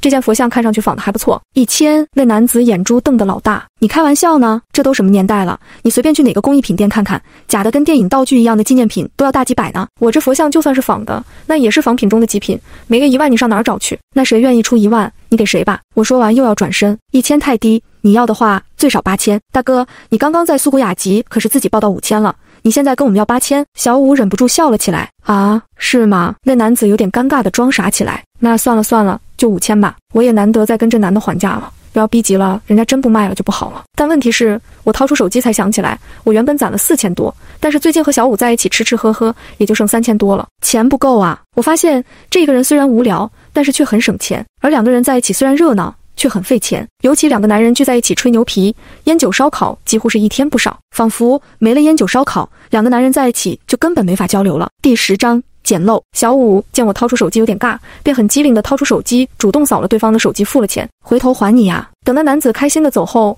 我看着小五提了一句：什么意思？小五眉头一皱：小九爷都说了跟你干了，还分你我呢。我的钱就是你的钱，我知道你那钱不多了，没事，我身上有好几万呢，大概有3万多了，这些作为我们的启动资金，如果不够，我退伍的时候拿了10几万都放在我妈那儿了，不够就把那些也拿来用。我点点头，心想就冲着小五刚刚二话不说，也不问我为什么要花5000块买一个赝品，他就付了钱。单凭这点，我也不能和小五见外。行，小五，以后咱俩一起干，赚了钱一起分。小五一听就乐不可支起来。小九爷，你这就对了吗？赶紧的，说说你为什么要买这佛像？难不成它不是赝品？我们捡漏了，赝品如假包换啊！赝品你还买呢？不是所有的赝品都不值钱，那也要看这是什么赝品。我说着，从锦盒里拿出了那佛像，然后递给了小五，想考考他的眼力。这不像是做旧的呀，到不到明宣德我不知道，但我看着应该不是新做的。小五虽不姓梅，他们家在以往也只是做一些打下手的事情，所以在做旧技艺上并不掌握核心。但好歹小五也是梅西人，虽比不了我，但比之一般普通人，那眼力也是高出不少的。我点点头，对小五的眼力还算满意，至少他能看出不是新仿的了。这佛像是赝品无疑，但是不是新仿，而是旧仿。旧仿差不多是雍正时期的精品仿制。小五听得吃惊无比，我去，你现在这样牛逼呢？博士不是白读的呀？你刚刚在古董店里都没上手，一眼就看出来了。我还没读完博士呢。我赶紧严肃道，前几天和你说过的话别忘了呀，在外面不要让别人知道我们是梅西的，以前的事不提。小五立马点点头，知道知道，以后注意。小五说着将手中的佛像递给了我。你是怎么一眼看出来的？实际上我又没有黄金眼，哪里能瞄一眼就看出古董的真伪来？我之所以关注到了这尊佛像，并且还跟着出了苏古雅集，是因为先前黄维仁的一句话让我想起了什么。黄维仁在苏古雅集掂了掂这尊佛像，说你这铜像的分量比正宗明朝的至少重了约1成。他这一句话让我听了一惊，因为前2天我刚刚看过类似这样的话，在我爷爷留给我的梅西传古图鉴金石册里有过类似这样一句话。金石册里记录了清朝雍正年间梅西做旧过的一件明宣德佛造像，其中就说到当时仿制明朝造像、香炉等情况非常猖獗，而且粗制滥造，仿品良莠不齐。佛像大多神情呆滞，体量臃肿，但也不乏精品。可唯有一个问题让当时的仿品成不了绝品，就是材质重量相比明朝正宗重约1成。而为何是1成？图鉴中有说明，这是因为当时匠人经过反复实验，发现这个重量是最划算的。因为如果多于1成，用料就太重，显臃肿，不够逼真；而用料少于1成，甚至追求和正宗一模一样，则太过费时费工。关键不是什么匠人都能在用料极少的情况下做到如明朝正宗一样的效果，所以略微重一点，大约1成是最合算的。黄维仁的这句话让我突然想到了这尊佛像该不会是清朝就仿吧？而果不其然，拿到手一看，当真是清朝就仿。这没上手哪里能看出来真验？只是觉得好奇，所以就想看看。我并没有告诉小五我有梅西传古图鉴的事情，因为这图鉴的存在只有梅西历代做旧总师才知道，代代相传，不能告诉他人。你是想看看是不是梅西货是吧？切，我是一脸不屑，我们梅西做的东西怎么可能会被拒绝？别说苏古雅集的鉴定师，就是全世界也没几人能通过肉眼就看出破绽来。也是，小五笑了笑，小九爷，我觉得你这眼力可比这苏古雅集的老板厉害多了。废话，我一边将佛像装回锦盒，一边嘚瑟起来，他能跟我比吗？的确，苏古雅集的人书以及卖佛像的男子后来去的几家古董店的鉴定师都没有看出这尊佛像的真正来历，自然是因为他们的眼力有限。当然，其实也不能怪他们，毕竟他们也是看出了这尊佛像是赝品的，其实也算是眼力合格的，没有让古董店买到赝品。但他们也没有发现佛像的特殊之处，算是错过了捡漏的机会。他们没发现，而我能发现，一则是因为他们眼力有限，二则是因为角度不同。古董店的鉴定师是从这尊佛像是否为明宣德佛像的真赝去看问题的，而我却是从这尊佛像的做旧工艺的角度去看的。所以他们得出的答案是这尊佛像是赝品，而我得出的答案是这尊佛像是清雍正旧仿。角度不同，自然看到的结果不同。所以我想起我爷爷曾经告诉过我的一句话，要想成为一个合格的做旧师，先要成为一个合格的鉴定师。也就是说，这个世界上那么多所谓的专家学者，别看他们说的天花乱坠，但实际上有时候根本抵不过一位默默无闻的做旧仿古的匠人。会鉴定的不一定会做旧，但会做旧的一定会鉴定。这倒也是。小五不禁点点头。小九爷，你说这清朝的旧仿值多少钱？小五的问题让我一时竟回答不上来。虽然我最近也在不停地看近10几年来的拍卖记录，但是具体到这尊佛像身上，我还真给不出准确的报价来。而且这玩意最主要是清朝旧仿，不是正儿八经明宣德的。如果是明宣德的，像这佛像的品相，估计得200万起了。哦，这么高！小五听得眼珠子都快掉下来了。但这是清朝的呀，清朝的就差远了，几千的也有，10几万、几10万的也有。不过像这尊的做工品相，加上又是旧仿精品这个噱头，我估计得值个5、6万吧。我去，小九爷，我们这算是捡漏了吧？啊，也算是吧。第11章博花轩。小五的一句话让我无比纠结。他说卖吗？我是打心眼里有点不想卖，一来不缺钱，虽说我也没钱，但是小五那里有啊。二来这件佛像虽算不得多大的古董，但也算是我走出梅西后的第一单，第一次捡漏，极具纪念意义。当然了，这件古董捡漏的有点奇葩，不是正儿八经真品正货，而是个赝品。正品还是赝品不重要，重要的是这是我第一次捡漏，所以内心的无比好奇又促使着我想拿出去卖了，看看到底捡了多大的漏。走，卖了晚上吃烧烤，必须的。小五比我还激动，指着前面一家古董店就要往里走。别在这儿啊！我一把拦住小五，我以后还得在这条街混呢，要是让苏古雅集的知道了我应聘这天截胡了店里的古董，我怎么交代呀？是他自己眼力不行不要的，这也怪不了你。那也不行。哦，对了，小五这才想起来，你刚刚的面试怎么样啊？废话，我去面个古董店店员还有不成的。行，你牛逼，那去哪儿卖？金陵是个历史悠久的古城，古董市场比较火，成交量在全国也能排得上前几名了。金陵城里光古玩城就有6家，古董店大大小小更是不计其数了。其中最大的自然是金陵百花古玩城。我和小五2个人直接打车去了百花古玩城。古玩城的样子，这里就不用多说了。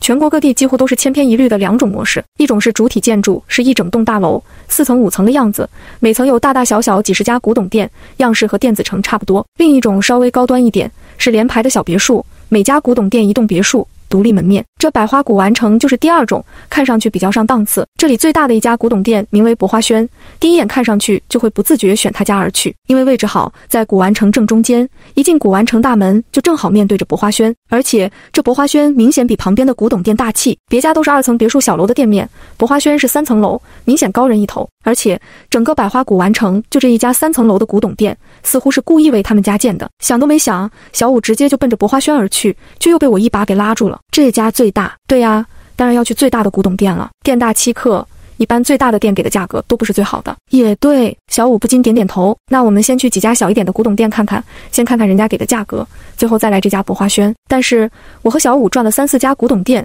结果让人无语，因为竟然没人要。情况差不多和刚刚在古玩街那个卖佛像的男子遇到的一个熊样，连进几家古董店都被人家鉴定为赝品。我最后实在无法，就提醒说这是清朝雍正的旧仿，但是人家根本听都不听。不是吧，小九爷，这些人眼睛都瞎了吗？小五一脸郁闷地看着我。我忽然意识到一个很现实的问题，这也是很多年前爷爷告诉过我的，做旧师做旧的核心原则。在藏古界，你看到的东西是什么不重要，重要的是买家看到的东西是什么。反过来用在鉴定上也是一样。虽然我看出了这尊佛像是清朝雍正年间的精品仿明宣德的佛造像，但是别人都看不出来呀。如果所有人都看不出来，那这尊佛像就是工艺品，没有任何价值。所以我忽然醒悟过来，我以前特别鄙视的那些电视上头发花白拿着小锤的专家大师，实在不明白为什么这些家伙水平如此菜鸡，竟然受到全民崇拜，拿他的话当金科玉律。现在我懂了，任何事物的存在一定有它的道理。算了，直接去博花轩，说不定这家最大，鉴定水平比较高，能够看出这尊佛像的不一样。这博花轩和我刚刚面试的苏古雅集可是两种截然不同的风格。如果说苏古雅集是很现代的博物馆风格，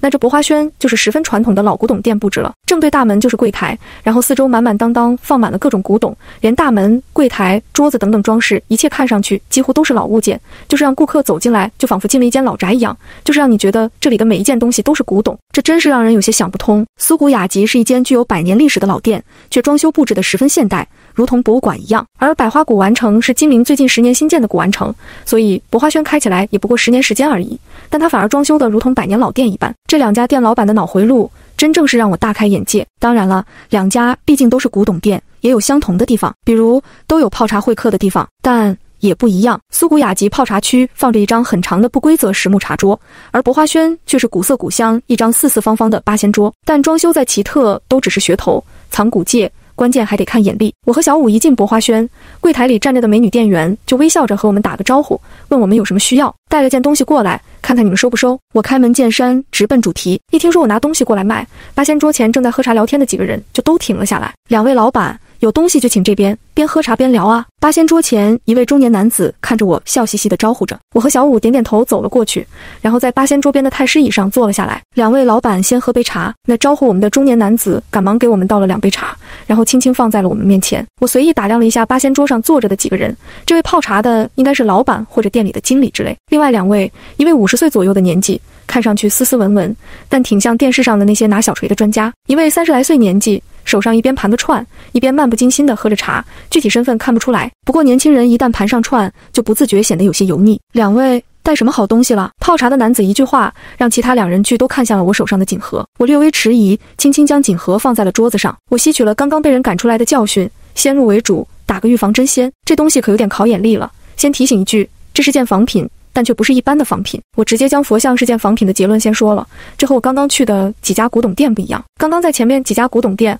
我都是拿出佛像让别人先看，心里其实还是想着会不会碰到眼拙的，真以为是明宣德的，毕竟这佛像仿的还是挺到位的。但是结果却是我想多了，人家既然能开古董店，多少还是有几把刷子的。所以这到了博花轩，我就彻底放弃了碰运气反向捡漏的想法，直接说结论，为的就是打破鉴定师的固有思维，就是告诉他别从古董的真验去看，而是直接去看一件不一样的仿品。第12章宋金刚考眼力。3个人不禁都呵呵笑了起来。小兄弟，你是刚入行不久吧？要知道这可是博花轩啊，我们金陵第一的古董店呢。那专家模样的男子不禁笑了起来。金陵第一不是苏古雅集吗？小五听得不禁一愣。小五昨天听我说过，今天来面试的苏古雅集是金陵第一的古董店，现在竟然又冒出一个第一。如果就单店体量来说，的确苏古雅集目前还算是金陵第一，但是我博花轩在金陵共有5家店，总量加起来不比他苏古雅集大得多吗？放心吧，小兄弟，今天算你运气好，正好宋老师在这里，他可是我们金陵首屈一指的鉴定专家呢。泡茶的男子看着那专家模样的人笑了笑。孙总，你这话说的我都无地自容了，什么首屈一指，不都是大家抬起来的？宋老师摆摆手。宋老师，我听了一愣，心想万历之前和我说的推荐我去苏古雅集的也是宋老师，不会巧合到是一个人吧？当然了，天下姓宋的多着呢，我也懒得管这几人相互之间如何吹捧，轻轻打开锦盒，然后推到了泡茶的孙总面前。哟，是尊佛造像。孙总看得一喜，然后看了一眼宋老师，又看着我笑了起来。这位老板，你今天真是走运了，你可知道我们这位宋老师雅号是什么？我微微笑着摇头，心想这特么不是废话吗？我怎么会知道？又不认识。宋金刚。孙总表情夸张。知道为什么叫宋金刚？因为7年前宋老师力排众议，发掘了一尊很多我们金陵专家都确定为赝品的金刚造像。这尊造像后来送到中海、京都等地请专家鉴定，然后又用各种仪器检测，最后确定为实实在在的真品，并且在拍卖会拍出了3700万的天价。所以宋老师得了个宋金刚的雅号，说明他在佛造像这方面的鉴定水平尤其突出，在国内那都是数1数2的。我听了自然是心动高兴，心想如果真是这样，那今天这运气还真不错，终于碰到一个能识货的了。宋老师，要不您先帮忙长个眼？孙总说着就要将锦盒推给宋老师，宋老师却赶紧摆手，还是孙总先看吧，这毕竟是你的地盘。孙总点点头，但是却没有直接上手，而是看向了坐在正对大门位置的一直都没说话的年轻人。二老板，要不您先长眼。那被称为二老板的年轻人听得不禁笑了起来，然后随手拿起桌上的小茶杯，边喝边道：孙叔，你可别让我出丑了，在2位老中医面前，你让我号脉，赶紧的吧，别让人家久等了。孙总略微有些尴尬地笑了笑，然后直接上手拿起了佛像，看起来不一般的仿品。孙总边嘀咕着重复我刚刚说过的话，边仔细研究起佛像来。这鉴定古董其实和老中医看病真差不多。这孙总一看便知道是位业内资深的老鸟了，他拿起佛像一看，2摸3闻，对，你没看错，就是闻。放在鼻子下面用力闻了闻，闻是鉴定古董的一个很重要的手段，尤其是金石。闻什么？有没有血腥味、粪水味以及土味等，因为很多金石的做旧工艺都会产生这些味道。其实古董鉴定并不像很多人想象的那样是多么复杂、多么需要花时间的工作，一般古董拿到手也不过几分钟就鉴定完了。孙总前后也不过研究了2-3分钟，这还是我事先打过防御针的前提下，要不然我估计得和其他家差不多，分分钟就给下结论了。孙总看完佛像并没有说话，而是直接又放在了锦盒里，然后推到了宋老师面前。宋老师也不问孙总看完的结论，直接上手拿起佛像研究起来，大致手法和孙总差不多。宋老师看完佛像并没有放回去，而是看着孙总笑道：孙总，您说。当然您说了，造像这块我可不敢在您面前造次。宋老师笑了笑，他也不客气，这尊佛像仿得的确不错，造型逼真，佛态庄严，而且做工工艺也是相当了得，几乎和明朝正宗一模一样。可惜就是重量略微过了些，这也是仿品的通病了。不过还算不错了。说了半天都是废话，但这不是新仿，应该是有些时间积淀的旧仿。哎呦，这话才是关键嘛。的确，这家伙不愧是宋金刚，是有2把刷子。不过话说回来，我可是在他们看佛像之前打过预防针的，如果这还看不出来，那就别干这行了。孙总听得不禁点头，新仿再怎么处理，多多少少都会有些生气的。狗屁！我听得不禁心中冷笑，那是你丫没见过世面，真正的做旧大师做出来的仿品，根本没有一点点生气。宋老师也跟着点头，包浆后世温润，少说也有大几十年的历史了。这尊佛像我看能追到民国，那个时期出过一批比较精致的仿品啊！我听了一口老血都要喷出来了，我还以为这宋金刚真有几把刷子呢，原来也他妈是个草包。什么民国，这可是清雍正的。小五在一旁实在看不下去了，急忙叫了起来：雍正！宋老师听得一愣，随即笑了起来：年轻人，你是如何断代的呀？宋金刚的一句话直接对的小五是哑口无言，只好看着我傻眼了。但我又能说什么呢？我总不能说梅溪传古图鉴上记载过吧？民国到现在最多不过100年时间，这佛像身上的时间积淀明显不止100年。我记得康雍乾时期出过类似的精品旧仿，专门仿明朝的佛像、铜炉之类的。我牵强附会的应了一句，算是把小五断代雍正的结论给圆了过去。宋老师并没有否定，而是看着我微微笑了一下。年轻人倒是在这方面有些研究，看来是有备而来。宋老师说着又看了一眼孙总，然后又看着我说，不过这也不能就此断代为雍正，因为这上面并没有明显的能证明是雍正的特征，无论是款制还是工艺，不能你说雍正就雍正吧？那为什么不是乾隆？为什么不是光绪呢？这是仿品，怎么可能会有款制？难道上面写个某年某月仿制？但是这家伙的话竟然让我无言以对，因为他说的是对的。当然了，我也不是说他就一定不是雍正的，我刚刚说的是至少能看到民国。宋金刚这话说的不上电视太可惜了，这完完全全就是电视鉴宝节目上的语调吗？第13章苗子。我被宋金刚的话说得无言以驳，因为他的确说的也没错，古董的精确断代本身就是一个十分困难的事情，大部分古董文物若不是有明确的款制特征，就算是出土的东西也都是没法100%精准断代的，而这尊佛像还是旧仿的赝品，这就更加说不清楚了。所以我现在更加的明白过来，为什么现在这个社会如此疯狂的崇拜这些专家学者了，因为市场需要啊，需要这些所谓专家来背书啊。很多古董其实是没办法说清楚真正什么年代、什么出处、具体真验如何价值的，但是只要经过专家一鉴定，通过他的嘴巴这么一说，以上那些不确定的东西就都变成确定的东西了，就完全可以明明白白变真验、断年代、谈价值了。哪怕是个假的，只要所谓的专家学者认为是真的，那它就是真的。因此我也只是心中苦笑，无话可说。藏古一界的确比我想的水深多了，哪怕我眼力卓绝，可又能如何？宋金刚见我没说话反驳，便将佛像轻轻放回了锦盒，然后又将锦盒推给了孙总。这位老板贵姓？孙总笑嘻嘻给我续了杯茶。免贵姓梅。您怎么称呼？孙文石，博花轩的负责人。梅老板，你这佛像打算什么个价处啊？什么价？实际上我还真不知道，我没有直接开口给价，而是端起茶杯轻轻喝了一口，边喝边盘算着如何开价。首先，这佛像是个赝品，肯定上不了明宣德的价。其次，刚刚年代都被宋金刚给压到了民国，我这边又给不出明确的证据能证明这件佛像是更早年间的，所以清雍正的价估计人家都不会给的。也就是说，这佛像若按刚刚断代的情况来看，也值不了多少钱。这尊佛像如果是正宗明宣德，至少应该200万起吧。我看着孙文石试探性地问了一句，孙文石点点头，如果真是明宣德的，就这品相工艺，200万太保守了。我点点头，心想就等你这句话了。但略微有点可惜，这是件清朝旧仿，虽说具体清朝什么时期不太确定，但这也不重要。我略微的停顿了一下，然后放下茶杯，接着说，重要的是这件仿品做的的确够好，好到几乎可以当真了。我说完这句话，就不禁看向了宋金刚，看看他是怎么反应的。宋金刚微微笑了一下，也没这么夸张，这佛像的确仿得精妙，唯一可惜了的是用料过了些，略微压手了点。若不是这点，倒真的不太容易辨出真伪。但重量这个东西也没有标准，如果没有正宗明宣德佛像对照，或者没有几十年像宋老师孙总这样的经手经验，一般藏友可是很难辨出真伪的。我这话说的让宋金刚和孙文石二人不禁对视一眼，呵笑了起来。勉强算得上高仿吧。宋金刚点点头，给了个结论，勉强。我听得出来，宋金刚似乎是在故意打压这件佛像的档次，不过能算上高仿也行了。我微微点头，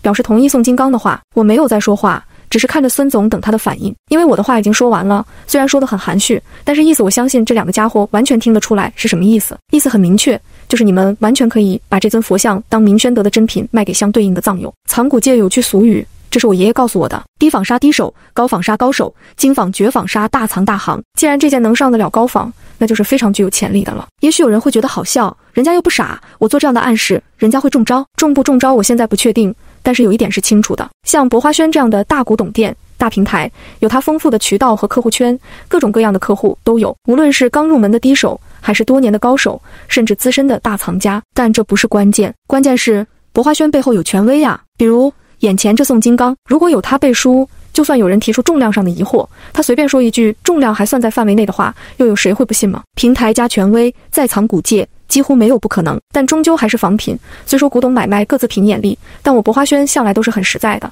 该是什么就是什么。孙文石说着，又给我续上杯。梅老板，我们就不要绕了，你就直说吧。我不确定我的战术会不会起作用，但是话已经说出去了，就得继续往下走。20万，我说话的声音不大，但是却十分清晰。20万，孙文石不禁笑了起来。其实不仅孙文石，就是旁边的小五也都听了一惊。我之前和他说的这佛像大概值个5、6万，现在狮子大开口报个20万，小五吃惊也不奇怪。但是我是狮子大开口吗？关键要看从什么角度来看。如果单从这佛像是清朝的旧仿本身来说，的确狮子大开口了，因为它也就值个几万块而已。但问题是，我现在压根不是在卖一尊旧仿的佛像本身的价值，而是在卖做旧的苗子，按照真品价值的1/10开价。什么是苗子？15年前的没息货对于买家来说就是苗子，大家都心知肚明。买家买回去并不是为了收藏，而是养足了，当真品给卖了。当然了，眼前这尊佛像距离没息货还差得远，所以按真品1/10的价格的确有些高了。但是刚刚孙文石也说了，若是真品可不止200万，所以20万的苗价也并不算太高。况且这佛像本身也是具有历史价值的，是旧仿不是新仿。梅老板，民国的佛造像就算做得再好，20万也太高了。孙文石不禁摇头，那要看孙总怎么看了。若只是单看民国，哪怕是雍正，20万的确高了，但若能看到明宣德的可能性，那这20万就不高了。我的话一出口，就让孙文石和宋金刚有些吃惊，两个人不禁都看着我愣了一下。我发现我的话有点太露骨了，但是不说自己的目的怕又达不到。没办法，有时候做事情没有尽善尽美的时候。我这话很明显就是告诉孙文石，我是在卖苗子。但是在藏古界，真正懂得做旧卖苗的人属实太少，尤其我这样看上去如此年轻。孙文石疑惑地看了我一眼，然后又不禁转头看向了正对大门的二老板。二老板从始至终对这尊佛像都是一言未发，见孙文石看过来，一样耸耸肩，你做主。孙文石微微点头，又看向了宋金刚。宋金刚只微微笑了一下，并没有点头或摇头的明确表示，笑说，这是你们店的生意，我只是来喝茶的。孙文石也笑了，然后看着我，梅老板真是年轻有为，经验丰富啊。一句经验丰富也一样是内涵丰富。我没有说话，既没有肯定也没有否定，因为有些话都是点到为止。说实话，这尊佛像我只能看到5万，你看怎么样？5万差不多已经是这尊佛像的应有价值了，给的也不算低了。若是博花轩之前的其他店，5万块我就点头了。但是我现在已经不是在卖这佛像本身，而是它的潜在价值苗价，所以我前面话都说出去了，现在怎么可能5万块卖给他？第14章最佳路径。我轻轻合上锦盒，孙总，那就打扰了。我说完起身就和小五走了出去。古董行里的买卖套路很深，很多卖家讨价还价喜欢拿着东西走人，然后等着买家叫回来。但是道行深的买家一般都不会叫，因为他知道你想卖的话，等一会还会回来，而你若不想卖，叫了也没用。我和小五离开的动作一点都不拖泥带水，完全没有给人要讨价还价的样子，毕竟我又不等钱用。但我和小五刚走出博花轩不过10几米远，就被孙文石追了出来。梅老板，慢走一步。孙文石笑呵呵地跟了出来。说实话，我出5万可真不低了。我笑了笑，那要看从什么角度了。孙文石也是一笑，这尊佛像看明宣德很难，20万风险太大。博花轩可是金陵第一，20万对你们也叫风险，况且向来风险和收益并存，万一成了，那可就是10倍以上的收益呀。孙文石听了不置可否，他忽然十分感兴趣地看着我笑道：梅老板，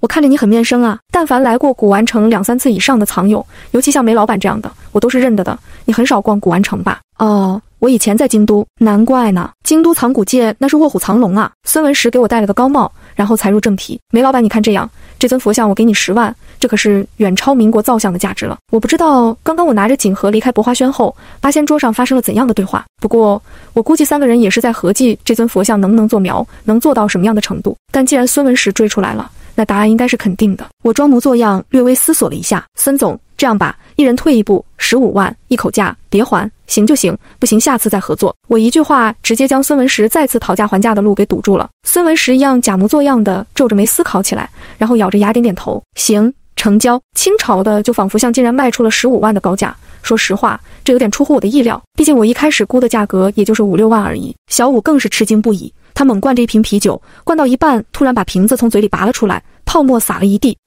小五似乎突然想到了什么，小九爷，我忽然想起来，下午你那卖的是苗啊。小五不愧是我梅西出来的人，他竟然也看穿了我下午卖的是苗。要知道，虽说如今这个年代是人是鬼都出来买卖古董，号称藏友的人不计其数，但是真正听过做就买苗的人却没几位，因为这是藏古界最深最隐秘的角落，不是一般所谓藏友能触碰到的。因为就算你被人当猪给宰了，那多半也只是被人嘲笑眼拙被打，或者干脆偷偷藏起来不让任何人知道，以免被人笑话。而且越是大藏家，越是价值不菲的东西，越是悄悄藏起来不会让人知道。因为藏古界比任何一行都在乎面子，因为面子就代表着眼力，因为眼力就是金钱。而且苗这个字是个忌口，对于古董贩子来说，原则上是绝不说出口的，更何况是买苗养苗的人呢？所以就算是如孙文石这样有几10年从业经验的资深从业者，在我们下午的买卖过程中，他也都是没有提到任何一个苗字。虽说他清清楚楚知道自己就是在买苗，小九爷，你这可是违背了老爷子的死令，干起了做旧啊。坦白讲，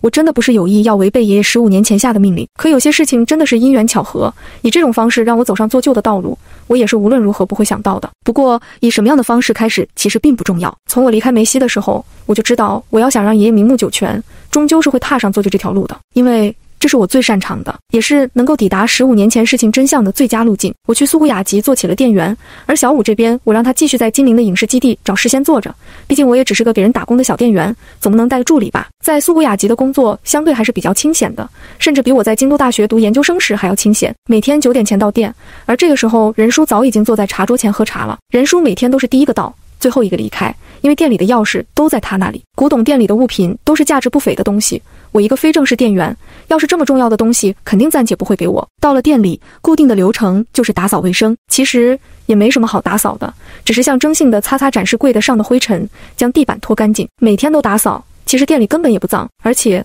古董店的人流量不大，来的客人大多都是光鲜亮丽、斯斯文文的人，所以古董店哪里会有多脏呢？更何况苏古雅集这种博物馆式的装修布置风格就更加的不藏脏不显脏了。打扫完卫生就是检查展示柜里的古董，看看有什么异常，然后逐一进行登记。另外还有很多古董其实是存放在2楼大保险柜里的，这些是我这个小店员看不到的，都是任叔亲自检查的。总体上苏古雅集不愧是100年老店，其管理流程还是挺正规的，从某种意义上来说，甚至都有点像博物馆这种公家单位了。一般我打扫完卫生检查完展示柜里的古董，可以坐在茶桌前喝杯茶的时候，时间已经过了9点半。等我喝完2杯茶，和任叔有一搭没一搭的聊完几句的时候，老板苏沫便会非常准时的一手拎着银色的电脑包，一手拿着一杯咖啡走进来。时间差不多刚刚好10点，非常准时。用任叔的话说，老板是海归，在法国学的什么艺术品市场投资，人家走的是国际范，上班准时，下班准时，拿捏得非常到位，非常国际化。任叔说这话的时候面色平静，不过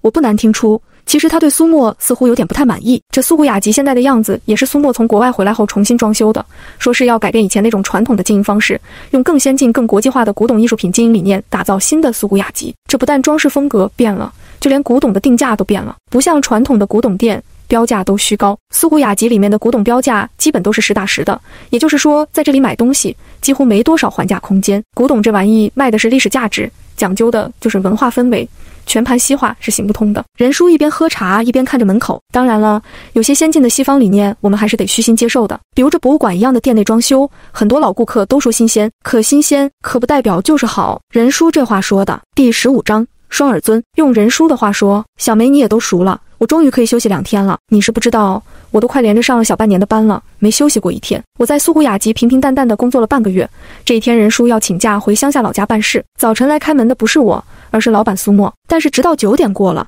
苏沫才急匆匆拎着电脑包，端着咖啡小跑了过来。见我站在门口等了很久的样子，他有些不好意思。你平时都几点到啊？我去，你这是老板吗？连自己的员工几点上班都不知道？8点半啊！苏沫看了一下他手腕上精致的浪琴手表，你都等了半个多小时了。我笑了一下，没有说话。其实我早就和任叔说过，古董店没必要这么早开门，大清早的谁来逛古董店啊？苏沫说着话就把手上的咖啡递给了我。我不喝咖啡，不是给你，帮我拿下。我拿钥匙，我尴尬地接过咖啡，然后趁机问了个我好奇已久的问题。老板，我们苏古雅集好歹也是金陵第一的古董店，就我一个员工是不是太少了些？我们苏古雅集以前员工最多的时候，任叔下面带4个店员，但是去年开始都被他辞了。苏沫边说边打开了门，就是你这个店员，要不是我坚持，他还都不想招呢。任叔一个人，他忙得过来吗？我轻轻走到泡茶区，将手上的咖啡放在了苏沫惯常坐的位子上。没办法呀，最近2年生意不好做，我都怀疑是我的耳朵出了问题。要知道，俗话说乱世黄金，盛世古董。现如今太平盛世，古董生意不要太好做，尤其近2年房地产上涨乏力，原本有钱人都去买房子，现在买不了房，都纷纷去投资古董了。如今对于做古董生意的人来说，头痛的不是生意好不好做，而是没有好古董。现在但凡有好货，只要一出来就会被人高价抢走，毕竟现在有钱人实在是太多了。苏沫这话听得我自然是十分不解，但我刚想开口问为什么呢，苏沫就突然收敛笑容，面无表情冷冷道：美酒，你忙你的吧，没事不要喊我，我今天比较忙。很显然，苏沫是不太想和我说太多店里的事情。苏沫说着就坐下来，打开他的电脑看起来。我来苏古雅集上班半个月，几乎天天看到苏沫盯着他的电脑，我偶尔瞄一眼，发现大多都是 Excel 的财务账。其实我实在不明白，这美女一天到晚在电脑面前算她的账，这一家古董店再大能有什么账需要天天算的呢？开了店门，我就按部就班开始干活。我打扫完卫生，就开始逐一检查展示柜里的古董。当我检查到大厅中间一个展示柱的时候，我突然发现里面放着的一件清乾隆的粉彩百鸟朝凤双耳尊有些异常。这件双耳尊标价138万8千，但是它的2边耳朵竟然有一只出现了裂纹。虽然裂纹十分细小，隔着玻璃一般人不仔细看是看不出来的，但是我的观察能力可不是一般人，而且我每天都要看一遍这些古董，所以我走过来一眼就发现了问题。我赶紧打开展示柱的门，仔仔细细核查了一遍，没错，就是裂开了。老板，这件双耳尊有点问题。我回头喊了一下苏沫，怎么啦？苏沫头都没抬，一只耳朵出现了裂纹。哦，等人叔回来再处理吧。啊！我听的是一脸黑线，这价值100几10万的古董出了问题，他竟然坐在那里无动于衷。老板，你不过来看一下，业务上的事都是交给人叔的，我和他分工明确，你等他回来让他看吧。服，这老板做的的确够稀释。苏沫既然不看，我自然也懒得再说什么，我直接在登记册上登记上这件双耳尊的情况，然后就要重新锁上展示柱的门。但是随着我身形的蹲下起来，光线打在双耳尊上的视觉变化也是跟着发生的。光线一闪，我忽然发现了一个问题，大问题，这件双耳尊裂开的那只耳朵的右面竟然和其他地方有细微的不一样。我赶紧拿了只小手电过来，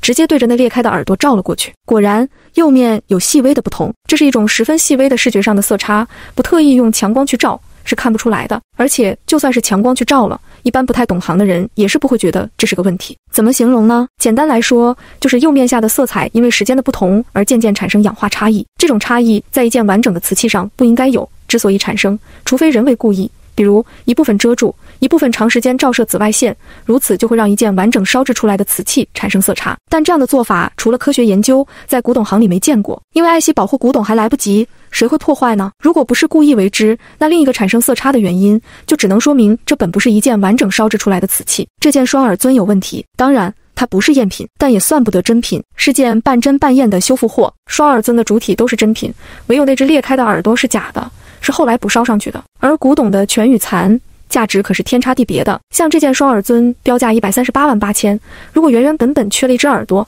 那市场标价可能要把前面的一给拿掉了。这件双耳尊也算是做旧的一种，做的水平还算不错，但是终究差了些火候，时间一久，新旧接口处就出问题了。不过这不关我的事，货不是我收的，我也无权收货，能够及时发现问题，并且做好登记，我的工作就到位了。我检查完所有的古董，做好登记，然后拿着登记册放在了苏沫面前，让他给我签字。按照苏古雅集的规定，店员每天检查登记完，当天的登记情况是需要总经理签字确认的。一般人书在的时候，都是拿起登记册仔细看一遍，尤其对异常的地方，那肯定都是要亲自再检查的。但是苏沫倒好，随手拿起笔就签了下去。我实在想不明白，这苏家难道是没人了吗？好歹苏家也是金陵藏古界的3大望族名门啊，怎么让一个大花瓶过来管理这么一家大古董店呢？难怪生意不好做了，这样管下去，生意能好做吗？苏沫签完字，我刚想坐下来喝杯茶，店里竟然来客人了。我赶忙过去招呼，进来的是位40多岁年纪的中年女子。我一看样子就知道这不是来买东西的，而是来卖东西的。因为一般进古董店的客人10个里面9个是男性，唯一一个女性，还都是被男性带进来的。女性藏友自然也是有的，但是少，极少。藏古界那是男人的世界，古今中外基本都是这样。第16章菊词。我还没开口招呼呢，进来的女子就先开口了：“老板在吗？你好，你有什么需要帮忙的？”我客客气气地迎了上去。哦，我带了件古董过来，你们这里收吧。听说你们是我们金陵第一的古董店。收，当然收了。不过我说着就回头看向了坐在电脑前的苏沫。今天有点不巧，我们店的鉴定师不在，要不您过2天过来吧，或者您留个电话，到时候我们给您打电话。苏沫突然笑嘻嘻地开口了。过2天，进来的中年女子听得眉头一皱，我可等不了，我着急等钱用，要不然我也不会把家里的传家宝拿出来卖的。中年女子手里拎着一个超大的布袋，袋子被四四方方撑了起来，看外形就知道袋子里装的是个4方大盒子。开古董店，所谓3分卖7分买，收货比卖货更加的重要，尤其是这个太平盛世的年代，古董没有卖不掉的，只要是真的。所以苏沫一听这女子说是传家宝，立马就起身走了过来。虽说他和人叔分工明确，业务上的事他不管，但是现在人叔不在呀，生意来了也不能不做吧，尤其人家还是拿着传家宝来卖的。您带了什么东西？要不先拿出来看看吧，如果东西合适，我这边会请人过来鉴定的。苏沫说着，一抬手示意这女子先坐下来。中年女子点点头，拎着袋子就轻轻放在了桌子上。2个女人坐在了茶桌前看古董，这在藏古行里倒是不多见的意境。我赶紧坐下来，给那中年女子倒了一杯茶，轻轻放在了她的面前。您喝杯茶。中年女子并没有喝茶，而是直接就要从布袋里往外搬锦盒。看得出来，这女子似乎有些焦急，她做事情的时候一直眉头微皱，面色忧愁，估计是锦盒太大，将那布袋撑得死死的。中年女子搬了半天都没把盒子拿出来。大姐，您慢慢来，古董金贵，急不得。苏沫看着女子一脸焦急，赶忙提醒了一句：“这位老板，要不你帮我拿吧。”中年女子竟然将我当成了老板，看着我恳切道。但没等我说话呢，苏沫直接就帮我回绝了：“大姐，不着急的，还是您自己拿出来吧。实在不行，我们把布袋给剪了，到时候我再给您一个新袋子。”古董行的一些规矩，看来苏沫还是懂的，毕竟你也不知道这锦盒里放的是什么，万一打开来是个碎花瓶，那可就说不清了。行吧。中年女子叹了一口气，但是她没有用剪刀，而是直接用力将布袋给硬生生扯开了。我和苏沫都看傻了，要知道这布袋要想徒手扯开，可要不小的力气，所以啊，千万别惹中年妇女。锦盒终于打开来，里面的古董终于露出了真面目。我第一眼看过去，不禁眼前一亮，漂亮。我爷爷曾经和我说过，一件好的做旧，第一眼很重要，因为第一眼就决定了他的命运。所以一件成功的做旧，第一眼让人想到的应该是个好字，紧接着是个真字，必须先好，东西漂亮，引人关注，让人产生占有的欲望，然后才会有真。因为只有让人产生了欲望，才会求真。因为东西好才会求真，不能因为东西真才去求好。如果是后者，那东西再真也不会值大钱。而如果是前者，虽然价值不菲，但对东西的挑战就很大，因为占有者必然会带着无比挑剔的眼光去求真，但做旧不就是要挑战吗？而眼前这锦盒一打开，我的第一感觉就是一个好漂亮。锦盒里是件瓷器，釉里红玉壶春瓶，而且是云龙纹，5爪的龙纹，瓶子约莫30公分高，纹饰精美，发色艳丽，在头顶的灯光照射下，釉面光亮温润。第一眼，好，釉里红玉壶春瓶，环5爪云龙。苏沫看的也是一惊，是什么我也不懂，我爱人让我拿出来卖的，这是他爷爷传下来的，说是什么雍正皇帝的御窑，要不是家里出了事，也不会火急火燎拿出来卖了。你们要是觉得没问题，一口价500万，我等着拿钱上医院。500万！苏沫听得一惊，眉头瞬间皱了起来。我也是听得一脸疑惑，不是因为这瓶子太贵，而是属实太便宜了。如果真是这女子口中所说金雍正的玉窑釉里红云龙纹玉壶春瓶，那可不止500万，少说也得2000万起。贵吗？女子见我们一脸疑惑，忙补充道。我爱人说，如果是全的，得上千万呢。什么意思？这难道是件残品呢？这瓶子有残损？苏沫忙问道。不过你们自己看吗？苏沫忙将那瓶子小心翼翼地从锦盒里拿了出来。刚刚瓶子在锦盒里，盒子里不但有泡棉保护，四周还放了些细碎的小卷纸，跟礼盒似的。细碎的小卷纸将瓶子的底部收下去的地方给遮住了。苏沫这一拿出来，我们就立马明白过来，难怪这瓶子开价这么低呢。瓶子底部竟然打了橘钉，金雍正釉里红云龙纹玉壶春瓶。哎呀，这瓶子举不过呀！苏沫看得不禁一脸可惜的表情，毕竟完整的东西和修补过的东西价值可是差了老远呢。我也不懂什么举补，传下来就是这样，一直放在家里没动过。从我爱人的爷爷开始算，我估计至少得上100年了吧。中年女子随口解释了一句，有点可惜，不过也是好东西。苏沫说着，将瓶子翻过来，简单看了2眼。这玉壶春瓶子的底部和瓶身分离了，估计是碰的。瓶子底部用了8颗橘钉，将底与身给连接了起来。橘钉是铜的，十字形状，比较细小，手艺看上去还不错。古董的举补和日常用瓷器的举补可不一样，日常的瓷器讲究的是能用、好用，举补出来首先是不能漏水，但古董不一样，不求举得密不漏水，只求好看，不碍眼，不喧宾夺主，所以橘钉自然是能小则小，而且要分布均匀，大小样式相同，甚至还得好看。好的瓷器举补还得根据瓷器的造型、纹饰，特别设计橘钉的样式和举补的方式。好的举补能够挽回古董因破碎而降低的价值，甚至出现过举补后的古董比完整的还要高的现象。当然了，案例极少，也很巧合，不是单纯的因为举补而升值了，而是综合起来导致的结果。而这件玉壶春瓶子举补的还算不错，虽谈不上设计，但至少这瓶子底部的8颗橘钉并没有太过的刺眼，产生喧宾夺主的效果。第17章135，苏沫将瓶子轻轻倒过来看了看底款。瓷器的底款是鉴定瓷器真验、判断瓷器价值最为核心的地方，因为有无底款，底款的样式决定了瓷器的出处，是来自民间土窑还是官窑、御窑，出处不同，价值可是天差地别。而这件玉壶春的底款，大清雍正年制，6字双行楷书款，类似的底款我也不知看过多少次了。这件玉壶春瓶子的底款没有问题，十分规整，的确是清雍正的御窑。苏沫大致看了看这件瓶子，然后轻轻地放在了茶桌上。我不知道苏沫的古董鉴定水平如何，我来这苏古雅集半个月时间，从来没见他碰过古董。正如他自己所说，业务上的事都是交给人叔负责的。但是从刚刚这中年女子进来，苏沫拒绝让我帮忙拿锦盒，到现在他将这瓶子轻轻放下，时间虽不长，但是我仍能看得出来，苏沫对古董行的规矩还是懂的。毕竟好歹她也是金陵藏古世家苏家的大小姐。这里我要顺便提一下，金陵苏家本是金陵藏古界3大家族，鼎盛时期，单和藏古一行直接相关的产业，苏家就有135。所谓135，就是拥有1整条古玩街、3座古玩城、5间古董店，这还不算和藏古不直接相关的产业，还有开在苏杭等地的古董店。那时候金陵官方有记录的古董交易，苏家占了1/3还多。但是5年前，苏家却突然在一夜之间发生了惊人的变故。苏家的135在不到半年的时间内，竟然只剩下了2个亿，一条古玩街，1间古董店，而其余与藏古不直接相关的很多产业，比如旅游、运输等等，也都全部没了。开在金陵之外的古董店，那更加是拱手让人了。以上这些关于苏家的八卦，自然不是苏沫或者人叔告诉我的，而是我无聊的时候在网络上搜到的。当然了，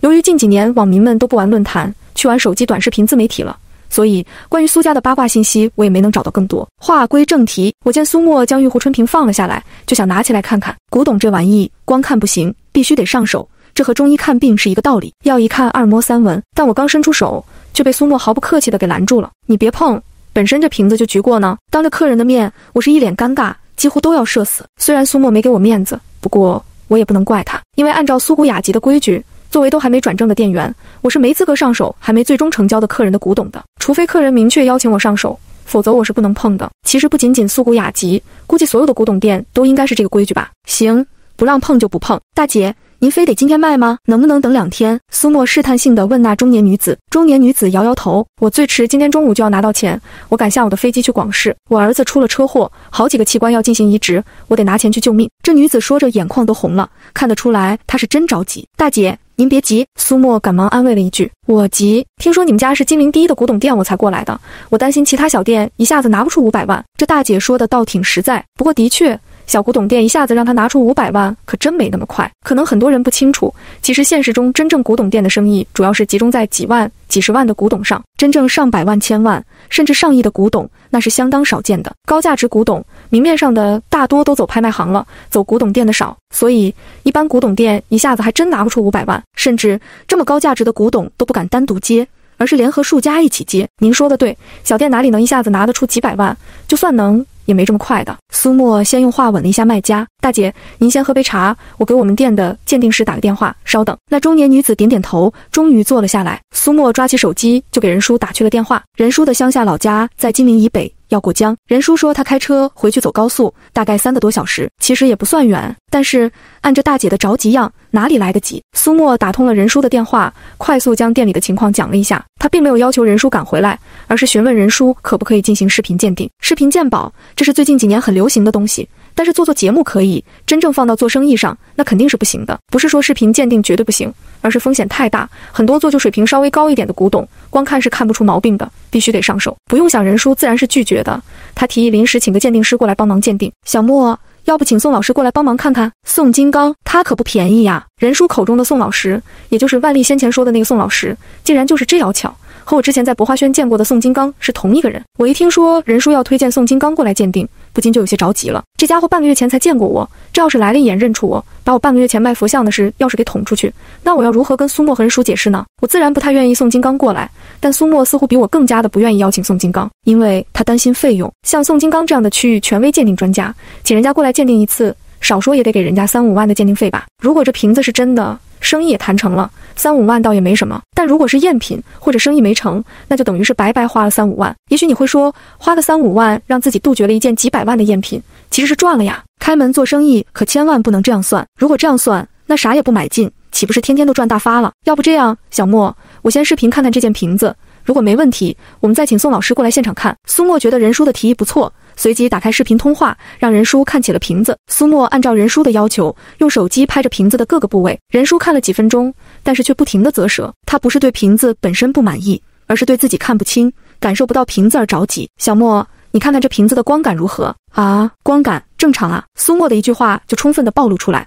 其实他在古董鉴定这块算是个门外汉，虽然他对古董这行的规矩都清楚，但是在眼力这块可不是短时间能长起来的。第18章问题。苏沫的回答让任叔更是捉急，他皱着眉突然道：“小梅在吧？”苏沫点点头。怎么了？你把手机给小梅。苏沫有点疑惑，然后将手机递给了我。我接过手机和任叔打个招呼。任叔点点头。小梅呀，你帮忙看看这瓶子的光感，要拿起来从各个角度去看，另外用手感受一下釉面。我来苏古雅集半个月时间，虽然做的都是基础的打杂，但是每天检查店里的古董登记情况。任叔应该是看得出来我对古董的理解还是有些基础水平的，虽谈不上鉴定，但是至少比苏沫说的清楚。但是我故意用手机照了照瓶子，并没有上手。你拿起来看啊。任叔在电话里急道。不是，老板不让我碰呢。我一脸无辜的样子。啊！任叔一脸懵。苏沫一听，赶忙拍了我一巴掌。任叔让你上手你就上手，老板，是你让我上手的呀。别废话。苏沫瞪了我一眼。我将手机递给苏沫，让他拍。我直接上手拿起了瓶子，釉面光净，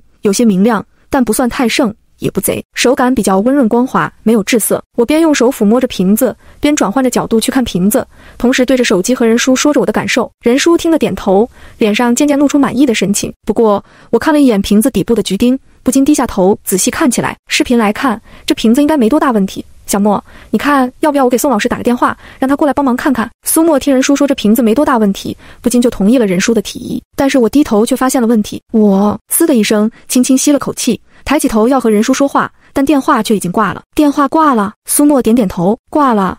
任叔给宋老师打电话呢？不是，老板，这瓶子有点问题，你赶紧让任叔先别打电话。问题？什么问题？苏沫对我是一脸不屑。你能看出问题？我去。我心想，你是不知道你小九爷的真正实力。坦白讲，有那么一瞬间，我真的不太想把自己看到的说出来，心想就让你花几百万买个教训。但是我还是没忍住说了出来，毕竟一想到宋金刚过来看到我在这店里，说不定我还得回去修道具。我没有直接回答苏沫的问题，而是看了一眼桌子上的锦盒。锦盒很旧，蓝色已经有些旧到发白了，看得出来这盒子应该有些年头了。大姐，您这瓶子一直都是放在这盒子里的？我看着那中年女子微笑着问了一句。啊！中年女子不知道我说这话是什么意思，略微顿了一下，一直都是放在盒子里的，我们也不懂什么欣赏。平时有保养这瓶子吗？保养？瓶子还需要保养呢？女子更是一头雾水的样子，摇摇头，就是放着，啥也没动，怕碎了。我听了点点头，心中已经有了8、9成的确定。什么问题呀？苏沫听得奇怪，我没有回答他的话，而是拿起一只强光手电。手电这玩意是古董店里必备的基本工具，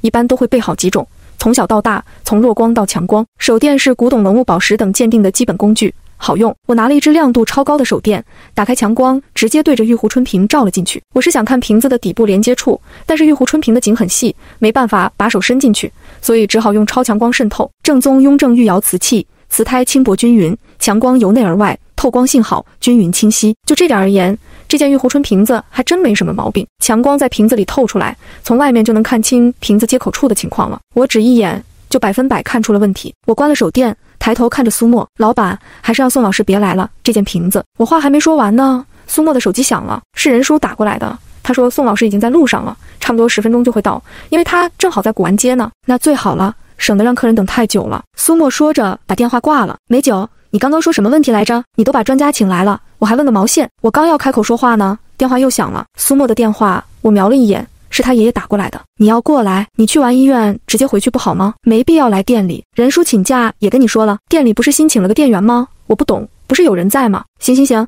你想过来看看就过来吧。苏沫挂了电话，而一旁坐着的中年女子是一脸疑惑。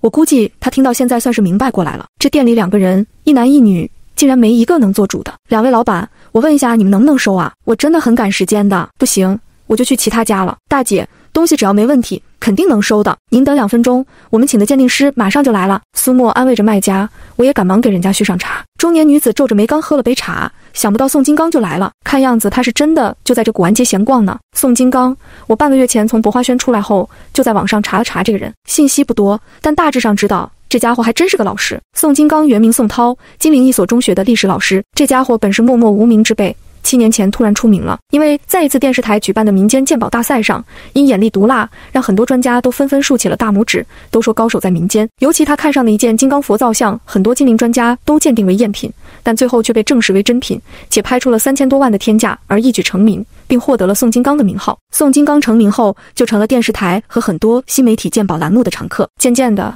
这家伙也没时间做老师了，就专职做起了古董鉴定师，但是大家还是称呼他为宋老师，所以这家伙在古玩街闲逛也是再正常不过了。第19章，梅老板。见宋金刚进来，苏沫忙起身打个招呼，我也跟着站了起来。宋金刚和苏沫打个招呼，然后就看了我一眼。宋金刚皱着眉，将目光停留在了我脸上。完了，被他认出来了，毕竟时间才过去半个月，没道理不认出来。你，宋金刚努力拼命地回想着，他记起了我的脸，但忘记了我的姓。苏沫一看宋金刚这模样，便奇道：宋老师，您认识梅九？经苏沫这么一提，宋金刚恍然大悟，梅老板，抱歉，我一时竟然忘记了梅老板的大名了。宋金刚一脸微笑地看着我。苏沫听宋金刚这话是听得一头雾水，不过宋金刚接下来的话就更让他懵逼了。梅老板，你今天拿什么好东西过来啊？梅老板，苏沫不禁奇怪的小声嘀咕了一句，不是，我不是卖东西的，我是这店里请的。我是要说我是店里请的店员，但是宋金刚没等我把话说完，就立即转头看着苏沫笑了起来。苏小姐，你这里都请了梅老板了，还喊我来，这到底是要收个什么大宝贝啊？苏沫不禁上下打量了我一眼，脸上满满的都是问号。我估计此一刻苏沫心里想的是，这丫不就是一个小店员小伙计吗？怎么连宋金刚都称呼他为老板？我管不得苏沫的奇怪，忙招呼宋金刚坐下来，我是真怕他不小心说漏嘴，将我在博花轩卖佛像的事给说出来。宋老师，您先坐，在这里我可不是什么老板，我是苏湖雅集的员工呢。员工？宋金刚听了眉头一皱，脸色一瞬间就起了变化，一丝狡黠的笑在宋金刚的脸上一划而过。不难想象这家伙心里是怎么想的，我估计他肯定是觉得我是利用这苏湖雅集员工的身份，劫了店里的货去博花轩私自卖了。宋金刚这一笑，不禁让我内心忐忑不安起来。不过还好，他并没有询问我的身份，而是注意到了茶桌上的玉壶春瓶，不禁惊叹了一句：哟，难怪还要喊我过来看呢，当真是来了大货呀。宋金刚说着，看了看一脸忧愁的卖家，这应该是您的东西吧？卖家中年女子点点头。宋金刚随手从茶桌上拿起一块白色的干毛巾，轻轻地擦了擦手，然后才将瓶子上手。一般的正规古董店都会备着干净的毛巾，用来擦拭手上的汗水、湿气。鉴定瓷器的常规操作，造型、釉面、画工、底款、瓷胎等等，看、摸，甚至闻。宋金刚仔仔细细看了约莫5、6分钟，看得出来他还是颇为用心的。毕竟这是要收钱的。可惜了。宋金刚摇摇头，轻轻放下了瓶子。这要是个完整件，没补过，那就好了。他右手捏着一把高倍放大镜，看着卖家，这要是完整的，按现在的市场行情拿去拍，起码得3000万起。这么多呢？那中年女子听的是一脸惊讶表情。可惜修补过呀。宋金刚摇摇头，放下了手中的放大镜。可这修的也不难看，也应该值个1000万吧？1000万？你想太多了。宋金刚不禁笑了。宋老师，这瓶子您看了没问题吧？苏沫赶紧打断了宋金刚的话。我发现苏沫对刚刚宋金刚这句起码3000万不太满意，这不是给人家卖家递刀子吗？宋金刚估计也是感受到了苏沫的不满，忙笑着找不起来。瓶子没问题，就是修补过，价值大打折扣而已，可惜了。苏沫听得点点头，但是我听的是眉头一皱啊。没问题，我想这件玉壶春瓶做的是挺好，但也没到打眼权威专家的程度吧。宋老师，你要不再用手电打个光看看？我试探性的提醒了一句，顺便拿起强光手电递了过去。宋金刚见我说这话，不禁看着我愣了一下。我不知道他在愣神的这一瞬间想着什么，但是我能看出他的疑惑，因为我既然说这话，那肯定表面我看出了问题。但是按道理，既然我之前看出了问题，原则上是不会再喊他过来的了。因为古董店收东西有个不成文的风险底线，就是但凡有鉴定师看出问题的，甚至只要是看不清的，原则上一律是不收的。毕竟古董这玩意真与赝价值可是差了108000倍，但凡出错，对于一般的古董店来说，都有可能几年白干了，甚至都得倾家荡产。所以宋金刚不禁疑惑了，我既然前面看出问题了，那为什么不直接拒绝了卖家，还要花钱请他过来呢？他是不知道苏沫根本没把我当回事。好，宋金刚愣了一下，随即接过了我的手电。苏沫看着我和宋金刚也没说话，对于他来说，无论我说的对不对，让宋金刚多看看总是没坏处。宋金刚刚打开手电，想要仔仔细细再看一看瓶子呢，苏古雅集又进来了人。哟，今天不错呀，这是在收东西呢。苏古雅集竟然推进来一把轮椅，轮椅上坐着一位老者，头发花白，看上去70来岁年纪，但精神矍铄，满脸笑容。爷爷，你来得挺快呀。苏沫忙起身迎了过去。宋金刚忙也转头，他看到坐在轮椅上的老者，不禁一愣，显然老者的到来有点出乎他的意料。不过他瞬间又满面笑容起来。哟，平老爷子您怎么也来了？我说苏小姐，这可是你的不对呀，你既然都把你们家老爷子请回来了，你还喊我来呢？哎，宋老师，你可别误会小莫了，我是临时路过来的。我早上去医院检查了一下身体，顺便过来店里看看，毕竟好久都没过来了。我上次来还是半年前，店里刚装修完。轮椅上的老人是苏沫的爷爷，金陵藏古界传奇人物，苏家的创始人苏锡亭。四叔，您过去坐，我来吧。苏沫走到轮椅边，对着推轮椅的一位40岁年纪的中年大叔轻轻道：先别管我，店里还有客人呢，先照顾好客人，我让小四推着挺好的。苏锡亭摆摆手，让苏沫赶紧坐回去，继续处理手头的生意。宋老师赶紧坐，你们该干嘛干嘛，忙完了我们再聊。苏锡亭边说边朝身后轻轻摆手，示意后面推轮椅的四叔放手，他自己轻轻将轮椅推到了茶桌边。宋金刚点点头，继续打开手电，准备继续看瓶子。不过我能明显感觉到他脸上的一些紧张来，很正常，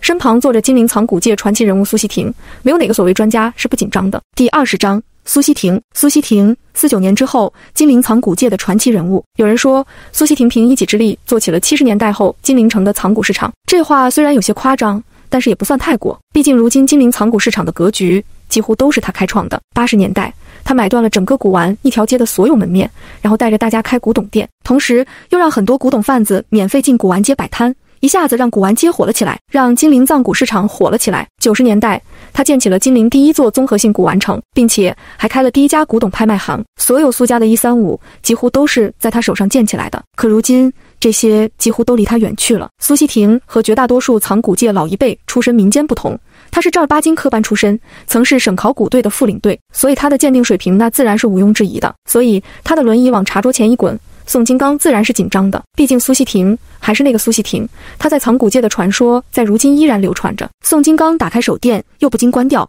看着苏锡亭试探性问道：老爷子，您既然来了，要不就您直接上手。苏锡亭微笑着摆摆手，人老了，反应慢，记忆跟不上，没法像你们年轻人一样快速地调动头脑里的知识和经验，所以眼力比不了你们了。老人家既是谦虚，也说得没错，这人年纪大了，的确眼力要差很多。不说别的，光视力就差很远，而古董鉴定视力可是关键，很多古董真与赝往往就是通过一个非常细微的小细节才能看穿。轮椅慢慢滚了过来，我赶紧将我和苏沫之间的一个空位子给移到了旁边，然后将苏老爷子的轮椅给让了进来。我看着苏西婷轻轻打了个招呼：“婷爷，新来的？”老爷子看着我点点头，随口问了一句：“对。”我应了一声，同时给老爷子和跟在后面的四叔倒了杯茶。而宋金刚见苏老爷子推辞，他也就不客气了，打开手电直接照进了那玉壶春瓶子里。宋金刚本来已经鉴定完了，但是我提了一嘴，不禁让他有些疑惑。但是对于我的一提，先前他也只是疑惑，本来再次打开手电看一看，确定一下就完了。可现在苏家老爷子来了，他便更加的认真起来，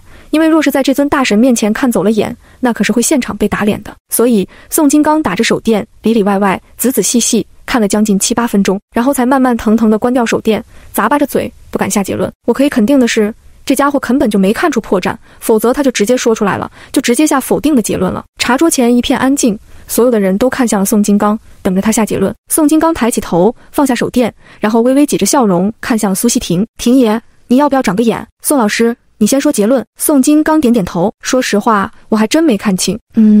我听的是一脸懵，再一看苏沫，他也是一脸懵。好家伙，你刚刚还断定是真品的，就算你重新打光看了，有问题你就说出来，没问题那不就还是真品？你搞一个什么看不清是几个意思？在这里我要简单提一句，一般在老一辈的古董行里说看不清，言下之意就是这玩意是赝品。但是现在因为玩古董的多了，藏友也逐渐的年轻化，所以大多古董店之类的都不再讲究那些行业术语，言下之意了。因为麻烦，别人听不懂，还容易产生误会，所以这看不清就是看不清，并不表示赝品的意思。现在古董行里鉴定为赝品，人家就直接说了，这玩意不是真的。委婉一点，就是看不到带。所以那些模棱两可的古董行的行话，只能在小说电视中看了，现实中几乎很少听到了。不信的话，你去古玩街走走，或者刷刷短视频，看看人家简陋，也能知道，其实语言上没那么讲究了，更加的直接简单了。这宋金刚竟然在苏西婷这个大神面前玩起了糊涂，鉴定错了被打眼，和装糊涂没鉴定出来相比，孰轻孰重，自然不言而喻。对于专家权威来说，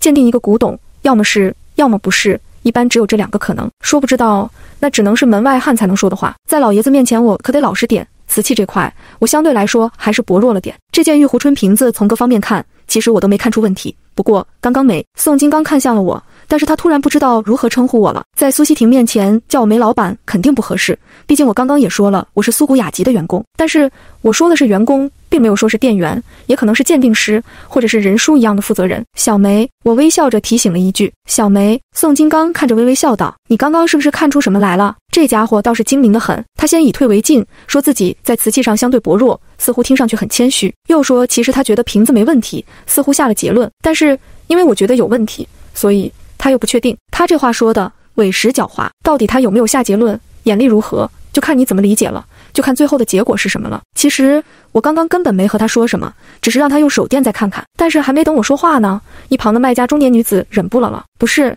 你刚刚不是还说这瓶子能值3000万吗？怎么现在又看不清了？你们这到底是要不要啊？我都急得要死的。宋金刚被这女子说得一脸尴尬，苏沫忙笑着安慰起来，大姐您别急，这古董好几百万的事情，哪里能说买就买，肯定要仔仔细细的鉴定的，我这里还算快的，你要是去其他小店，人家看你修补过的都不一定敢要。苏沫说完立即又看着我，美酒，你看出什么问题了？赶紧说吧。我听苏沫这语气好像是怪我多嘴似的，可现场的情况我不说吧肯定不行，说又不太情愿。这瓶子有问题。一旁正喝茶的苏西婷轻轻放下茶杯，看向了玉壶春瓶。其实他早已经默不作声地盯着瓶子看了很久了，至少宋金刚刚刚在鉴定的时候，他一直都是在看的。苏西婷放下茶杯，伸手将瓶子轻轻拿了起来，一样从上到下仔仔细细地看了一遍，然后微微笑着看向了卖家中年女子。这瓶子你平时都有擦拭保养吗？中年女子眉头一皱，显得很是不满，看着我说，刚刚他都已经问过了，婷爷，我刚刚问过了，瓶子一直都是放在锦盒里的。大姐说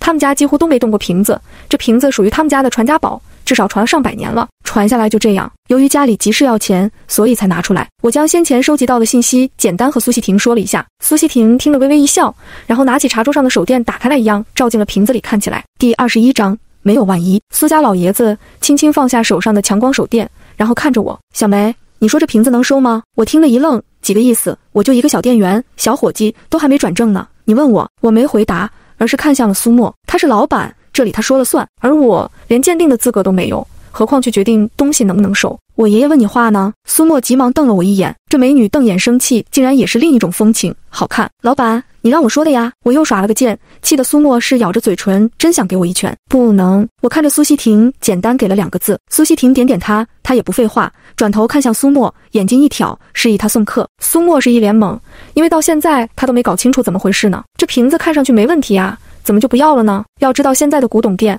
收一件价值100万的东西是多么的不容易啊！但是老爷子已经表了态，苏沫也只好看着卖家笑道：“大姐，不好意思啊，您这件瓶子我们不收。”那中年女子一听就火了：“你们不收？干嘛还耽误我这么长时间？”的确，从这女子进门到现在都快1个小时去了，刚刚还说得好好的，说不收就不收。你们这不是玩人吗？如果是价格高了，我们可以谈，但现在连价格谈都没谈，你们就不要？你总得给个理由吧？这女子的话一出口，茶桌前的所有人竟然都不约而同地看向了我，意思就是你说不收的，你解释，解释就解释。大姐，您说这件瓶子传下来得有上百年了，一直放着没动过，对吧？中年女子点点头，嗯了一声。您看啊，这件瓶子下面的8颗菊钉是铜的，保养的也挺好，有什么问题吗？中年女子是一脸懵，但是我这话一出口，宋金刚脸色一变，仿佛恍然大悟，上百年的铜不可能不生锈，不管你放在什么环境，多多少少都会有生锈的迹象，但是这8颗菊钉没有。不是，我来之前专门用湿布擦掉了，就是怕影响卖相。卖家竟然开始狡辩，不过这已经不重要，他只是在为他自己找台阶下而已。大姐，湿布擦一擦是不可能也将菊钉的缝隙里的锈迹也擦干净的，多少都会留下痕迹的，我擦得仔细着呢。我看着卖家中年女子笑了笑，大姐，如果我没猜错，这件瓶子应该不是你的吧？啊！女子听得一惊，忙脸色尴尬道：“你瞎说什么呢？不是我的，难道是你的？”中年女子说着，立马起身将瓶子放回锦盒，然后抱着锦盒就离开了，连新袋子都没要一个。等卖家离开，宋金刚率先忍不住开口了：“这瓶子上的菊钉我刚刚也是注意到了，的确是干净了点，但也不能仅凭这一点就判定这瓶子是赝品吧？”宋金刚这话其实是说得很滑头，他给我下了个结论，断定这瓶子是赝品，但其实我从头到尾并没有说这瓶子是赝品，我只是说不能收。古董行的风险控制底线是很明确的，但凡发现不对的，如果找不出合理解释，宁愿不收也不能冒险，除非就按赝品价买。而这件瓶子光这一点不正常，也无法合理解释，那肯定是不能收的，除非500、1000的价格收进来碰碰运气，要不然先不管它是不是赝品，直接拒收。对呀，不能光凭这一点就说是赝品吧？苏沫也跟着附和道。苏西婷却摆摆手笑了，人家小梅可没说是赝品吧，人家只说不能收而已，光凭这一点的确也不能收。宋金刚虽有些不服气，但也微微点头笑了起来，是的确不太好收。小梅年纪轻轻，看不出来经验倒是挺丰富啊。宋金刚的这句话听得我是砰砰心跳，这家伙不会是要把我在博华轩卖佛像的事说出来吧？不过万一这瓶子是真的，错过了可就太可惜了。还好宋金刚并没有讲半个月前的事。其实后来我想一想，发现自己的担心完全是多余的。半个月前我在博华轩卖的可不是普通的佛像，而是苗子，所以原则上所有知道此事的人都不会将此事说出去，这是规矩，藏古界深处的潜规则。买苗养苗这种事是非常之机密的，尤其对于很多价值不菲的大苗，更加是不能透露一点风声出去。历史上甚至出现过买苗人杀人灭口的事情，就是为了保密。针对宋金刚的话，我本想说这瓶子是假的，但是我还是忍住了，因为没必要锋芒太露，我只是个小店员，而且还未转正呢。古董行是不能讲万一的，尤其这个年代，赝品可比真品多。苏西婷说着，不禁看向了苏沫，宁愿不收，也不能冒险。古董一旦冒险，9成9失败。这老爷子话虽然保守，但却对这年代的藏古界看得通透。苏沫听得点点头，而宋金刚听的却是一脸尴尬。婷爷，苏小姐，我刚刚在文和斋谈事，那边还没完，我还得过去，你们先聊，我下次再过来喝茶。宋金刚说着起身要离开。宋老师，费用的事等人叔回来让他和您算啊。苏沫起身跟着宋金刚将他送了出去。算什么呀？这瓶子可不算我看的，要算。宋金刚回头看了我一眼，但是剩余的话并没有说出口。送走宋金刚，苏沫得的踩着高跟鞋走了回来，但是他皱着眉看了我一眼，似乎想到了什么。美九，我记得你来面试那天是不是和人叔说过你是宋老师介绍过来的？完了，BBQ 了。那天人叔问我是怎么知道苏古雅集招人的，我说是宋老师介绍的。当时人叔还特意看着苏沫说了一句，我这随便一说，他还真上心了。想不到苏沫竟然想起来了。对，但是不是这个宋老师我就不知道了。其实我也没见过介绍我的宋老师，我一个朋友估计认识宋老师，他让我来面试的。人叔说的宋老师就是宋金刚，就是一个人。但是不对呀。苏沫邹着眉在茶桌前坐了下来。刚刚宋老师进来的时候看上去可是认识你的，还喊了梅老板呢。我去，看样子我这节胡佛像去卖的事情估计是瞒不住了。第22章浇水、撒谎是件痛苦的事，因为一旦被人追问，则需要再撒10个谎才能圆得过去。所以还是坦白从宽吧。我之前在百花谷完成卖过一件佛像，正好在博花轩碰见了宋老师，当时还是他帮忙鉴定的，所以刚刚宋老师喊我梅老板是这么个缘故。不过刚刚要不是老板你提醒，他连我姓什么都想不起来了。这也真是巧了，2个人都见过2次了，都不知道你的工作竟然是他介绍的。苏沫说着不禁笑了起来。苏西婷听得好奇，不禁问怎么回事。苏沫便将我是由宋金刚介绍过来面试，2个人却又不认识的事简单讲了一下。这也没什么巧的，事情不都是相互之间介绍来介绍去的，不认识很正常。再加上金陵藏古界不就这么点大，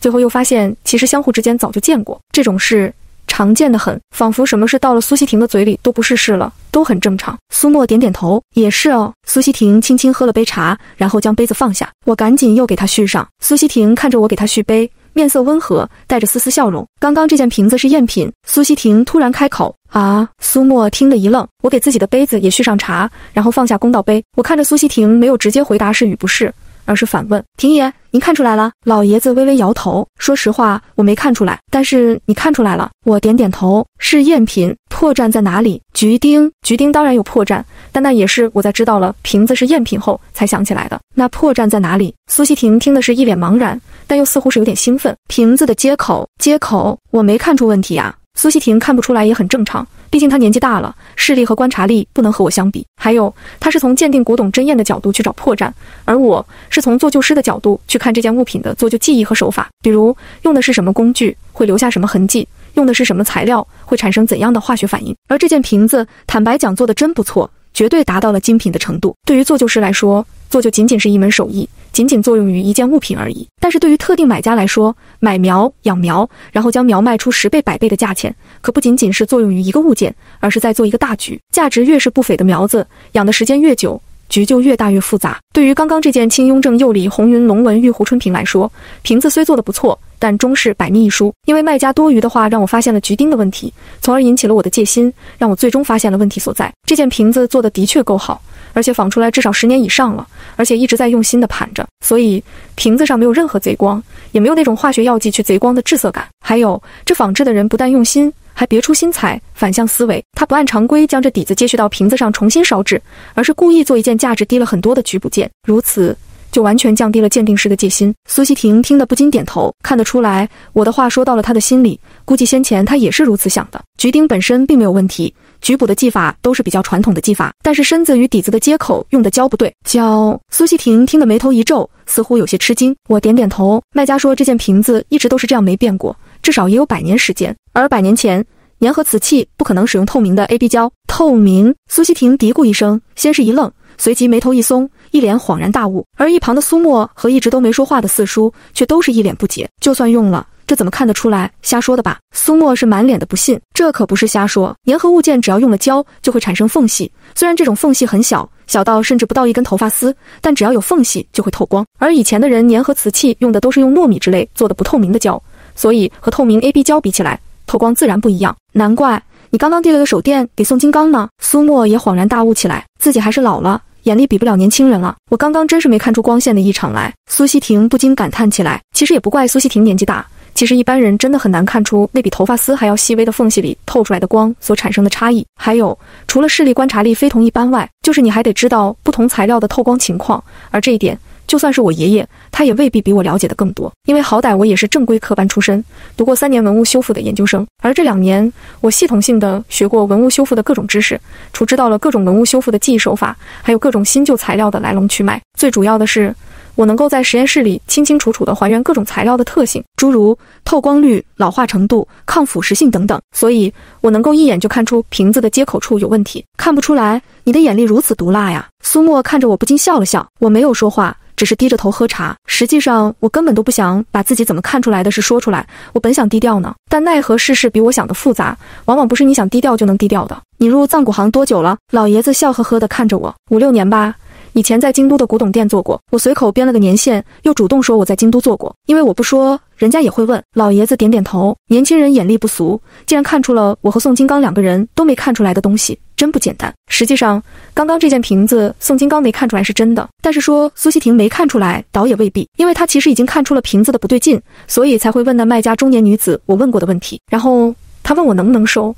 其实他的心中已经有了答案，只是暂且还没看出具体的破绽在哪里。但是他觉得我看出了破绽，所以故意征求我的意见，其实就是为了防止卖家问原因，好让我解释。如果再给些时间让苏西婷研究研究，我估计他还是能找出破绽的。当然未必是接口的胶水，也可以是其他地方，比如橘丁被击打所留下的痕迹的氧化程度。因为赝品终究是赝品，只要你发现了物件的不对劲，只要你肯定了这件古董是赝品的信念，接下来很多你先前看上去没问题的地方都会神奇般的变得不太正常，就会变得可疑。所以找出破绽是早晚的事。第23章，姓梅的朋友。年轻人眼力不俗，苏西婷不禁点头夸奖了我一句：婷爷您过奖了，我来苏古雅集前在影视基地修复道具，每天都和各种胶水打交道，所以对胶水的各种特性是非常的了解。正好今天碰巧看出了这件瓶子的问题，我说的是实话，也不尽实话。你还修过道具，难怪能看出胶水的问题了。苏沫耸耸肩，是一脸恍然大悟的样子，而苏西婷却只是微微笑了一下，没再说什么。哎，那你又是怎么知道那瓶子不是人家自己的？苏沫看着我问了一个很傻的问题，我听了一愣，随即笑道：瞎猜也不是瞎猜。苏西婷端起茶杯轻轻喝了一口，古董既然是赝品，那这女人的话自然也是赝品，这东西也估计不是她的了，十有八九是别人让她拿过来卖的。古董行里这种事自古有之，现在的花样更是越来越多。小梅之所以这么说，其实是为了赶她走，省得她在这里纠缠不清。这样哦，苏沫听得两片小嘴欧成了一个圈。小沫，你还得学着点，古董行里水深着呢，今天要不是小梅，这一下可就损失几百万去了。苏西婷说完，不禁又看着我：小梅，你是姓梅？对的，婷爷，我叫梅九。老爷子点点头，你这姓让我想起了一位故友，都说我是金陵藏古界传奇，其实他才是传奇，整个国内藏古界的传奇。我听得心头一震。苏西婷说的故友是谁？我一边给苏西婷续上茶，一边想着要不要开口问一句：老爷子，您的这位故友叫什么名字？因为姓梅就想到的故友会不会跟我梅西有关呢？我好奇，但我又牢牢记得爷爷临终前告诫过我的话，切不可让人知道你是梅西人，所以我不禁有些犹豫。苏西婷见我没有反应，便没再继续说什么，而是抬眼环顾起苏古雅集这如同博物馆一样的展示大厅。你之前要将这里改造成博物馆一样，其实我是不太看好的。古董行在我国的历史可比西方悠久多了，你非要另辟蹊径，搞什么国际化，我看效果也不怎么样吗？苏西婷这话是说给苏沫听的，但是他却看向了一直没有说话的四叔。小四，你说人流量是不是比之前差多了？四叔身高估计就1.7米不到，皮肤微黑，长得有点清瘦，但却精壮。四叔不苟言笑，穿着一件黑色的圆领 T 恤，卡其色工装裤，黑色马丁靴。婷爷也不能这样比，以前进店的人多，未必买东西的人就多呀。四叔很勉强地挤出了一丝笑容，似乎笑对于他来说是件困难的事。还是四叔厉害，这话说得一针见血。苏沫不禁看着四叔竖起了大拇指。我不知道四叔是哪里人，但是他说话的口音听上去怪怪的，似乎是贵越那边的。小四，你什么时候也学会说瞎话了？哎，这怎么是瞎话？苏沫不乐意了，看着苏老爷子，指着展示大厅认真起来。我这新苏古雅集人流量的确比之前少了1/3，那是因为新的装修布置风格让店内的货品少了至少一半，但是少掉的这一半货都是价值不高的东西。以前我们苏古雅集一进来满满当当，到处都是东西，连1-2千块钱的小东西都卖。而且我看了最近5年的销售台账，从销售数量上来说，店里70-80%的生意单价都不高，都在10万以内，甚至一半都在1万以内，总价值不超过销售的20%，这不很正常吗？金陵乃至全国的古董店不都是这样吗？苏西婷奇道：你以为古董店动不动都是几百万上千万的生意呢？别家店我不管，但我苏古雅集不能这样啊！80%的精力只获取20%的销售额，太不划算。我现在不要这20%的销售额，同样也省去了80%的精力，光人力就省掉好几个。我之所以要重新装修，就是为了进一步细分市场，通过减少低价值货品，将小顾客筛选出去。虽然进店的人流量少了，销售数量也少了，但是苏古雅集的评效比上去了呀。评效比？苏西婷听的是一脸懵。苏西婷发现自己在这方面说不过苏沫，好歹这丫头也是国外留学喝过洋墨水的，而且学的还是什么艺术品市场投资之类的。我不管你这什么评效比，我就问你，这重新装修开业也半年了，店里的生意如何？账上的资金怎样？下个月商业银行的贷款可是到期了呀。苏西婷的2连问一下子让苏沫的脸色突然由晴转阴了。账，这半年店里收了好几件大货，这你也是知道的。我之前就和任叔商量着出手几件，把银行的贷款还了，但任叔说现在出手不太划算，建议放一放。我也觉得应该放一放，现在古董都是1年一个价，升值速度很快的。苏西婷听得点点头，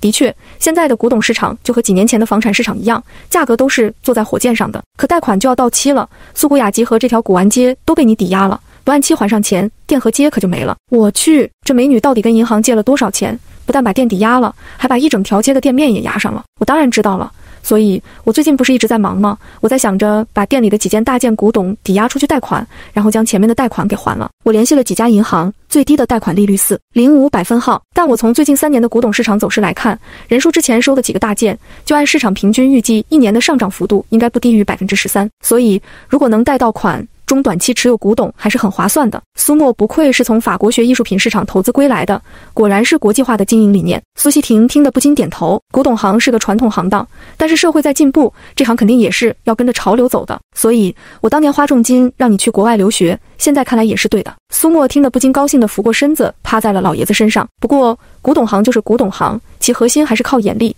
东西如果不对，你再会算都无济于事。爷爷你放心，店里不是有人书吗？我可是都按你之前交代的，万事都问人叔意见，而且店里的业务我都是完全交给人叔做主的，我只管账。我可是充分的尊重人叔的，为人跟了我20多年，他是我带出来的，眼力不比我差，你交给他的确没问题。所以他不在的时候，宁愿不收货，也不能冒险乱收货。我哪有乱收货？今天这瓶子我也是给人叔打过电话的，他视频看过没问题，才请宋老师过来的。宋老师都还是他亲自打电话请的呢。不信你问小梅，我不是不信，只是提醒你，这一行水深着呢。苏西婷说着话，不禁眼光看向了茶桌上放着的古董检查每日登记册。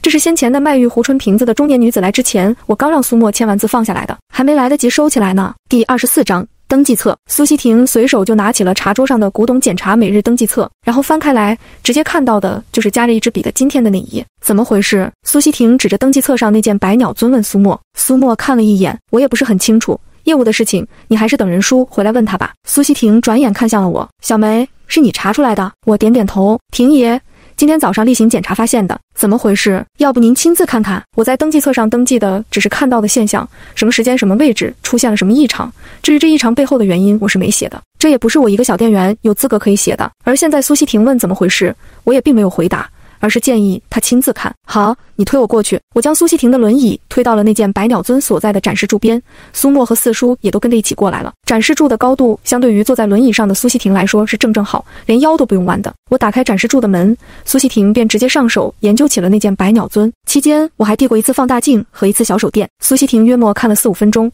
然后轻轻将百鸟尊放回原位。她双手往后将轮椅后退了2步，然后转过身看着苏沫，这件双耳尊什么时候收的？苏沫摇摇头，应该是店里重新装修前吧，我去查查台账。不用了。老爷子摆摆手，然后滚着轮椅朝茶桌而去。这是为人收的。怎么啦？苏沫跟在轮椅后面。店里的东西肯定都是人叔收的呀。苏西婷并没有回答苏沫的问题。其实我看得出来，苏西婷已经看出了这件百鸟尊的问题，但是她并不想说出来。不过话说回来，全世界有哪家古董店里没有赝品呢？又有哪位古董鉴定师敢说自己100%不会看走眼呢？所以苏古雅集里有这样一件百鸟尊也很正常，况且这件也算不得全验，只是补了只耳朵而已。虽说这件百鸟尊算不得修补的天衣无缝，但凡仔细鉴别，对于经验丰富的鉴定师来说也应该是看得出来的。但老虎也有打盹的时候呢。小梅，你觉得这件尊是怎么回事？苏西婷先回到茶桌前，还没等我坐下来就开口问道。啊，我故作惊讶地愣了一下，是你检查出来的？难道你没看出问题？这个我还真没注意看。我坐下来，一边给大家泡茶，一边解释，我每天只负责检查展示柜里的古董，发现异常就登记，然后人叔会仔细检查的。婷爷，这尊有什么问题吗？我故意装傻，没有说出这件古董背后的问题，因为我不傻。这件尊和刚刚那件玉壶春瓶子可不一样，玉壶春瓶子是卖家拿来卖的，我说出瓶子的问题是为了店里好，但是这件尊可不一样，它已经是店里的古董，而且还是人叔收的。人叔是谁？我的顶头上司，所以我怎么能说出这件尊的问题呢？苏西婷并没有回答我的问题，而是看了一眼四叔。小四啊，都中午了，这里也不管饭，我们还是回去。早上一直在喝水，我肚子也饿了。我说爷爷，你这是骂我招待不周呢？苏沫笑道，走吧，好不容易来了，我请你和四叔吃大餐去。我才不吃你的大餐，肯定又是什么法式牛排或者什么鹅肝，难吃的要死。苏西婷皱着眉，推着轮椅就往外走。鹅肝不是很好吃吗？不行，请你吃蜗牛也行啊。回家喽。小四，中午让春神炒2个小菜，我俩喝2杯，好久没喝了。好的，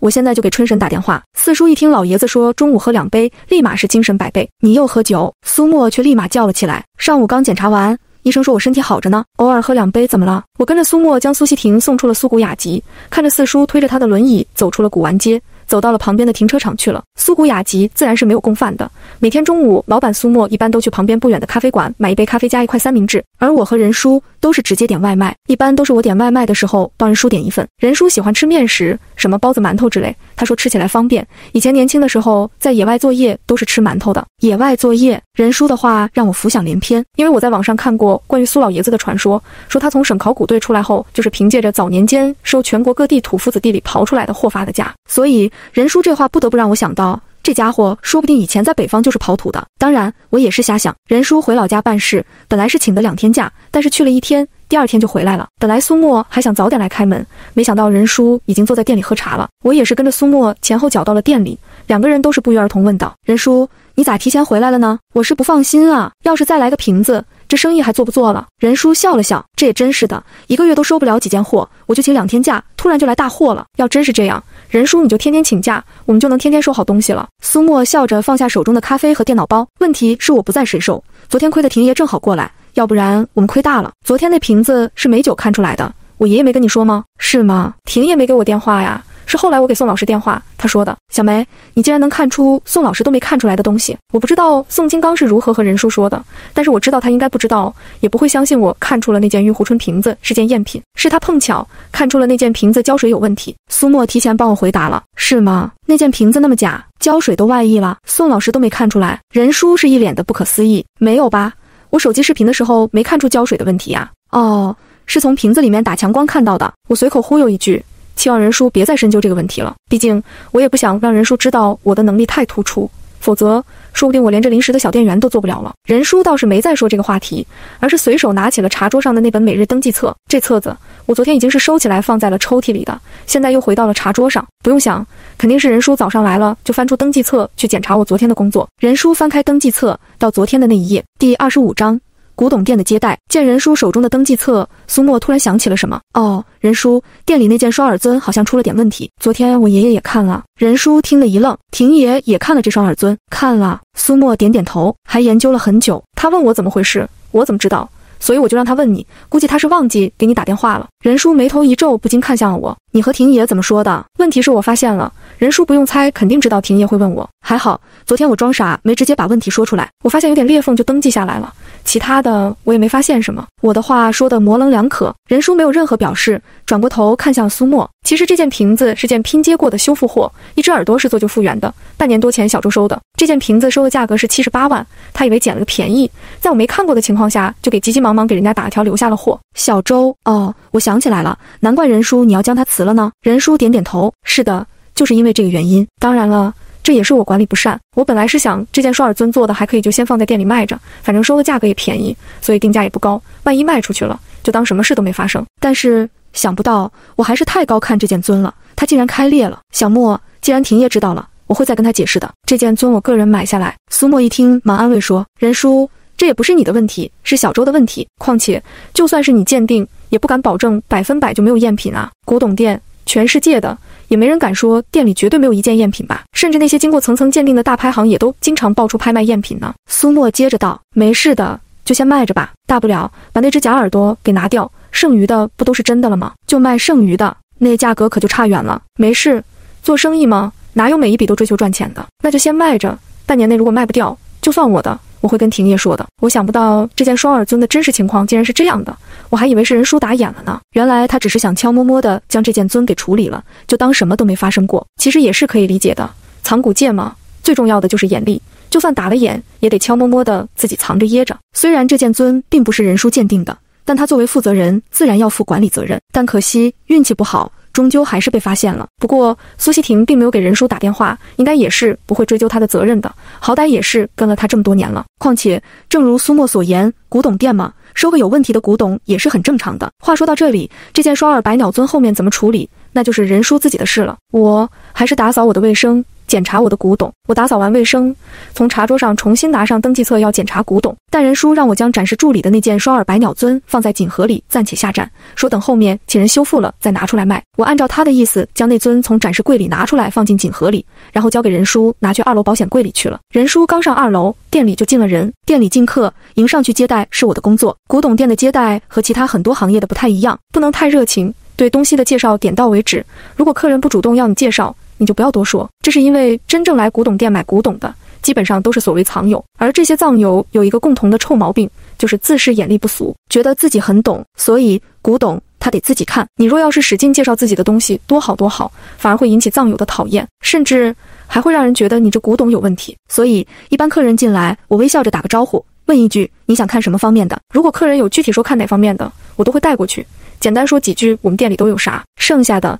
就跟在他旁边让他自己看。客人不问，我一般不多说话。当然了，绝大部分客人进古董店都是没有具体方向的。淘宝吗？哪里有具体指向？除非买东西是用来送人的。所以大部分客人走进来都说没事，我自己看。其实古董店在销售上并不如其他行业那么讲究技巧，因为不需要太多花哨的技巧，一切靠眼力。每个人都觉得自己眼力非凡。进来的两人也不说话，自顾自地分开来，各自去看店里的古董去了。我见这状况就很自觉地默默跟着一位，也没必要多说话。两人分开，我只能跟一人。我看他也不是在研究古董本身如何，而是一直在看每一件古董的标价。看了7、8件古董的标价，这人就说话了：你们店都是中大件啊？我点点头，微微笑着应道：对的，我们店主要做高价值古董，服务大藏家。那人点点头：收吗？这不废话吗？不收哪里来的卖？当然收了，大件的也能收，再大都能收，就看东西如何。这人听了不禁点头，然后回头看向了另一个正在看展示柜里古董的人：黄总在吗？那人边说边抬起头看向了我：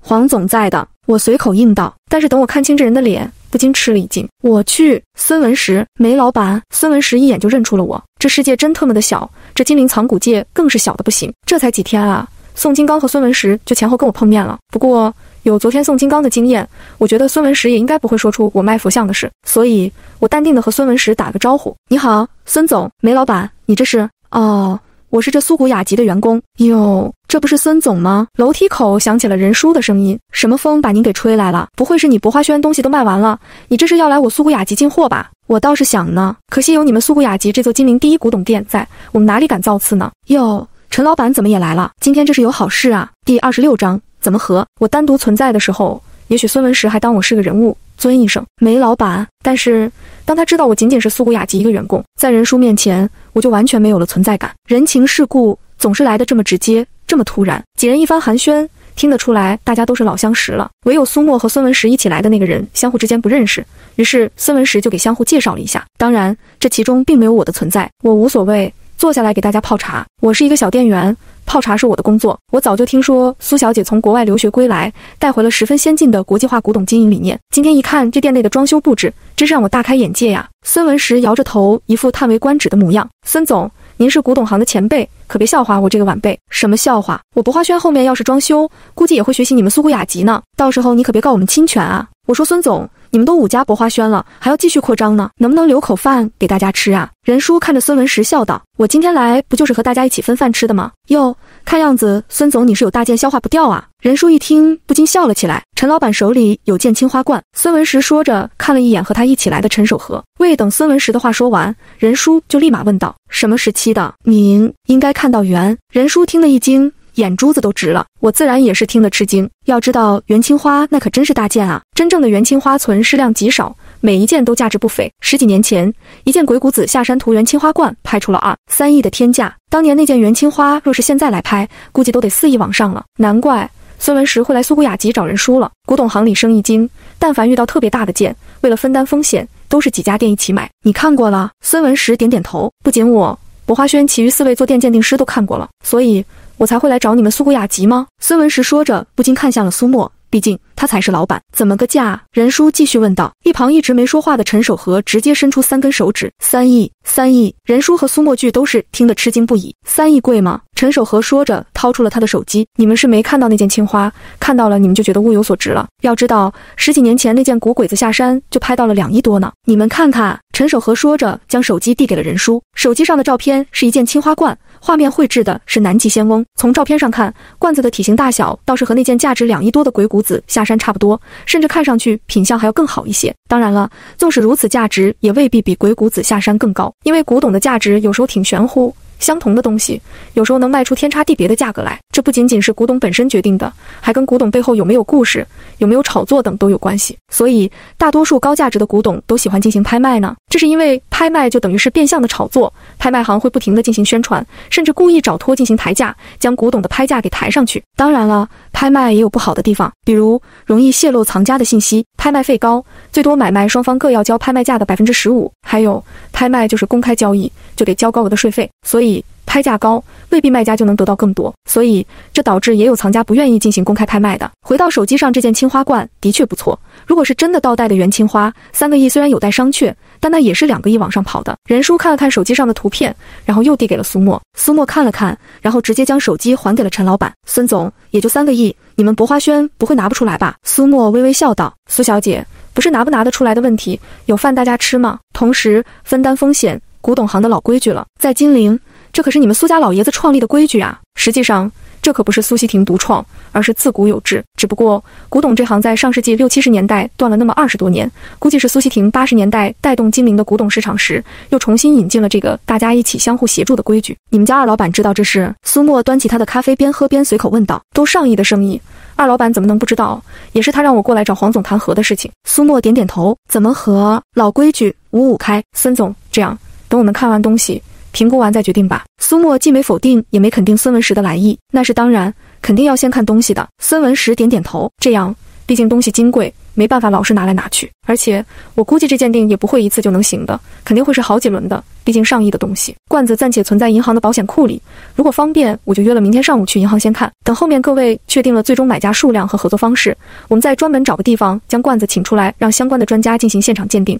毕竟人多了，在银行也不方便。陈守和的话说得很中肯，当然了，包括后续大的款项支付等细节，我们也是等鉴定完后再一并谈。实际上，这个陈守和是个拉纤的，他并不是古董的真正主人，说白了就是个中介，介绍古董买卖。不过这些倒并不重要，大件的古董买卖也都是会签署相关协议的，像这样特大件的，一般还会请公证处过来公证的。行，那就等明天你们看完我们再谈。孙文石说完便就起身要走。孙总，你这也太现实了，事情谈完也不多喝2杯茶，站起来就要走呢。任叔也起身笑道，我和你还客气啥？都是要合作上亿生意的伙伴了。其实我和你一样，店里哪里离得开人，你博花轩是离了你就别做生意了呀，你可别瞎说啊，这话要是让我们家二老板听见了，我可别想干了呀。第27章元青花。第2天上午，我一个人看店，任叔和苏沫2个人都去银行看青花罐去了，但是不到中午，任叔就一个人回来了。从任叔的表情看，那件青花罐应该是极好的，我也对那件元青花罐很好奇，毕竟真正上亿的古董是很难得一见的，而且又是元青花，这玩意存世稀少，可遇不可求，绝大多数藏古界的藏友是一辈子也未必能见一件真正的元青花。任叔，那件元青花罐怎么样？任叔面含春风，轻轻摇头，漂亮。爷爷说过，第一眼很重要，先有好，再有真。说实话，我入藏古界30年，所谓元青花上手过不少，但是真的用苏麻离青的元青花，估计也就那么1、2回，那还是有点模棱两可的。但今天看的这件青花罐，真是让我开了眼界，是真正用苏麻离青料烧制的，而且是塑料中的头青，发色浓艳深沉，如同蓝宝石一般，药斑清晰，凹凸有致。这件元青花罐子十分典型，完完全全就是一件元青花的样本。任叔说话的样子是一脸沉醉。藏古界藏有千万，外人总以为动不动都是价值数千万上亿的古董买卖交易，实际上绝大多数人一辈子也见不到几件上千万的东西，更别说经手了。当然博物馆见到的除外啊，任叔应该是见过大世面的人，好歹他也是金陵第一苏古雅集的首席鉴定师，他跟着金陵传奇苏锡廷20来年，肯定是见过大宝贝的。但是见任叔如此表情，我想那件元青花定然是真的漂亮的。关键是这件罐子的品相是真好，比10几年前拍的那件鬼谷子下山好多了。其实那件鬼谷子下山罐子身上有很多摩擦的划痕，而这件南极仙翁罐子虽也有些许划痕，但是品相好太多了。任叔一边喝茶一边啧啧赞叹，入一辈子藏古界，经手几件这样的古董，退休时也就有了跟孙吹牛的资本了。的确，能经手这样的稀世珍宝，足够对外吹牛了。任叔，老板呢？我突然想起来，苏沫没有跟着任叔一起回来，小莫回去找廷爷请示去了。我听得奇怪，店里的生意不是老板做主吗？廷爷不是不管苏家的生意了吗？说是这样，但是这么大的生意怎么能不请示廷爷？小莫留学归来，能力上是没得说，但是任叔顿了一下，经验上还是略微，要更多积累。这么大的生意跟廷爷请示也是应该的，让他把关。中午的时候，我和任叔刚吃完午饭，苏沫就回来了。怎么样？廷爷怎么说？任叔未等苏沫坐下来，就迫不及待地问道。爷爷肯定是激动的，毕竟是元青花，他看了我拍给他的照片，是不停地摇头呢。说什么？要是能自己收藏起来就好了。苏沫坐下来，拿起我刚刚给他倒的茶，一口就喝掉了。但是他说，越是大件的好东西，越要谨慎，收益高，风险也高。任叔听得点点头，廷爷说的对，他向来谨慎，不如我们让陈老板把东西请到我们苏古雅集来，到时候让婷爷亲自过来长长眼。爷爷亲自长眼，那肯定是要的。不过苏沫顿了一下，爷爷对我们和花家两家和有些担忧。担忧？任叔听得一愣，婷爷是担心花家玩花样？苏沫摇摇头，这倒不是，好歹早年间花家也是靠着我苏家发达的，就算他这么多年吃了我苏家好多产业，但也都是光明正大的。玩花样因我们这种事，花家应该不会做，也没必要做，况且我们现在也没什么值得他们去惦记的，也就这么一街一店了。的确，花家都有3家古玩城，5家博花轩了，我们这条街对他们来说是不太值得玩花样的。那老爷子担忧什么？爷爷担忧的是资金风险，其实也是我担忧的。资金，老爷子是担忧我们没有资金支付。苏沫点点头，我们账上现有的流动资金不过3000万多点，这还得算上下个季度的古玩街的门面租金收入。但是下个月我们得还银行的1个亿，就算我之前和你说过的古董抵押贷款能够做出来1个亿，我们先将银行的贷款还上，然后再以最快速度将这条街抵押出去。最多也只能拿出3个亿，但我们不可能将所有的资金都拿出去买一件元青花，总得留2、3千万做店内的日常经营。况且这件青花买回来也不能立马就出手，总得藏一段时间等一等，让其价值升一升才有投资意义。所以这么算，我们也就只能拿出1个亿。那件元青花冠开价3个亿，爷爷估计可以稍微谈一谈，但应该不会低于7个亿。他的建议是再找一家再找一家谁？荣家。任叔听得一惊，脸色瞬间就起了变化，眉头微皱。荣家，他们可是我们苏家的死对头，若不是他们，我们苏家也不可能。苏沫赶紧摆摆手，示意任叔不用继续说下去。我知道，爷爷当然更是清楚得很，但是爷爷说了，生意就是生意，生意场上没有朋友和敌人，只有利益。荣家会答应和？任叔不禁疑惑起来。我也是这样担忧的，但是爷爷觉得会有钱赚，为什么不和？苏沫微微笑了笑，我觉得他老人家说的是对的。任叔点点头，没有说话，而是低着头端起茶杯喝茶，边喝茶边思考着什么。我不知道这2个人口中的荣家是谁，但是听得出来应该是苏家的死对头，而且好像也跟苏家近年来突然的没落有关。任叔，爷爷让您和花家沟通一下，让您和孙文石一起去找荣家谈谈。任叔并没有立即点头说是，看得出来他对于和荣家和似乎有点不太能接受。平爷那边就不能？任叔顿了一下，仿佛有些犹豫，但还是缓缓说了出来，支援店里1点。苏沫摇摇头，轻轻叹了口气。任叔，这几年我们苏家的状况你也是知道的，我就不多说了。爷爷那边别说没有，就是有也拿不出上亿的资金啊，就算把他那座院子给抵了，估计也抵不了多少钱吧，倒不至于抵老爷子的院子。不过老爷子手上也不至于没有其他产业了吧？我跟了婷爷20年，当年。苏沫未等任叔把话说完，不禁又轻轻摆手。任叔，不说这些了，关键是我也觉得引进荣家和是有必要的，利大于弊。其实我是看得出来的，苏沫不太愿意说他苏家的事，毕竟没落之家没什么光彩好说的，而且我一个来没多少天的临时店员，也不应该知道太多。在苏沫眼里，我不过是个外人而已。第28章条件。可是荣家不开古董店，藏古这行，他们家只做拍卖行啊。任叔依然有些疑惑，只要有钱赚，开什么店不重要，况且如果能让荣古斋加入进来，不是更好吗？未来这件元青花直接让他们家荣古斋拍卖，我觉得说不定比放在我们古董店里卖更划算。还有，苏沫停了一下，继续说，爷爷的老话，藏古界关键是眼力，他们荣古斋是大拍卖行，让他们参与进来和，可以让他们多请几位元青花方面的专家过来鉴定，这样也能进一步降低打眼的风险，这也是我觉得有必要引进荣家的原因。任叔听了一愣，苏沫忙补充道，任叔你不要介意，不是不相信你的眼力，毕竟这么大的生意，多看几眼总是好的。你和婷爷想的是对的，这么大货打不起眼啊。任叔去找孙文石了，去了1下午都没回来，看得出来苏沫很是焦急，他一直时不时抬头望着门口。虽然我对于苏家的状况不是很理解，对于苏古雅集的资金周转也不是很了解，但是我觉得这一单对于苏古雅集，对于苏沫，对于苏家来说都十分重要。苏沫急，其实我也跟着焦急，毕竟这么大的生意，我当然也是指着店里能做成的。直到下午5点多都快要到下班的时间了，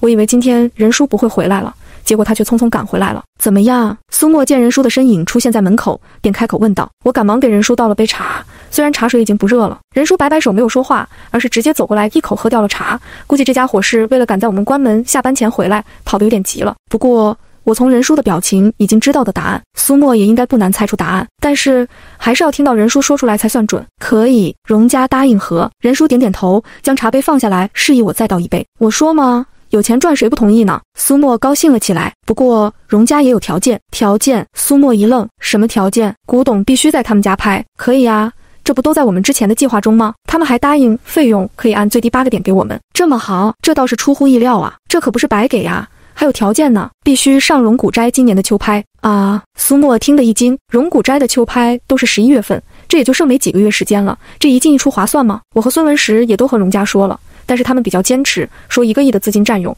太久了，他们没办法，必须快进快出。不至于吧？他们荣家比花家还大，不至于1个亿都抠抠搜搜吧？我也这么说呢，但他们说家越大业越大，资金的周转越是紧张，而且他们荣家最近几年不是在房产开发上投了很多吗？现在上面资金控得很严，所以他们说资金链很是紧张。苏沫听得眉头紧锁，因为如果是这样，快进快出，古董没有进行合理的时间收藏，就等于是投机，低买高卖。这对于一般中小件的价值不高的古董倒是无所谓，但是对这如此大件的高价值古董就不适合了。要知道，加上各种手续费、税费，还有最后拍卖的费用，这么短时间出手，说不定不但没得赚，反而还会亏。不过荣家也给了兜底，秋拍在他们家拍，他们保证不低于我们的成本价拍出，也就是保证我们不亏。任叔又补充了一句，这一句很是关键，听得苏沫方才松了口气。如果是这样，倒是可以赌一把，毕竟送去拍卖室极有可能拍出天价的。当然，如果流拍荣家可不兜底，流拍了最好，这样东西可以藏得久一点。苏沫只是随口一说而已，他专业学这个的，应该知道古董流拍是不利于后期升值的。任叔点点头，如果古董本身没问题，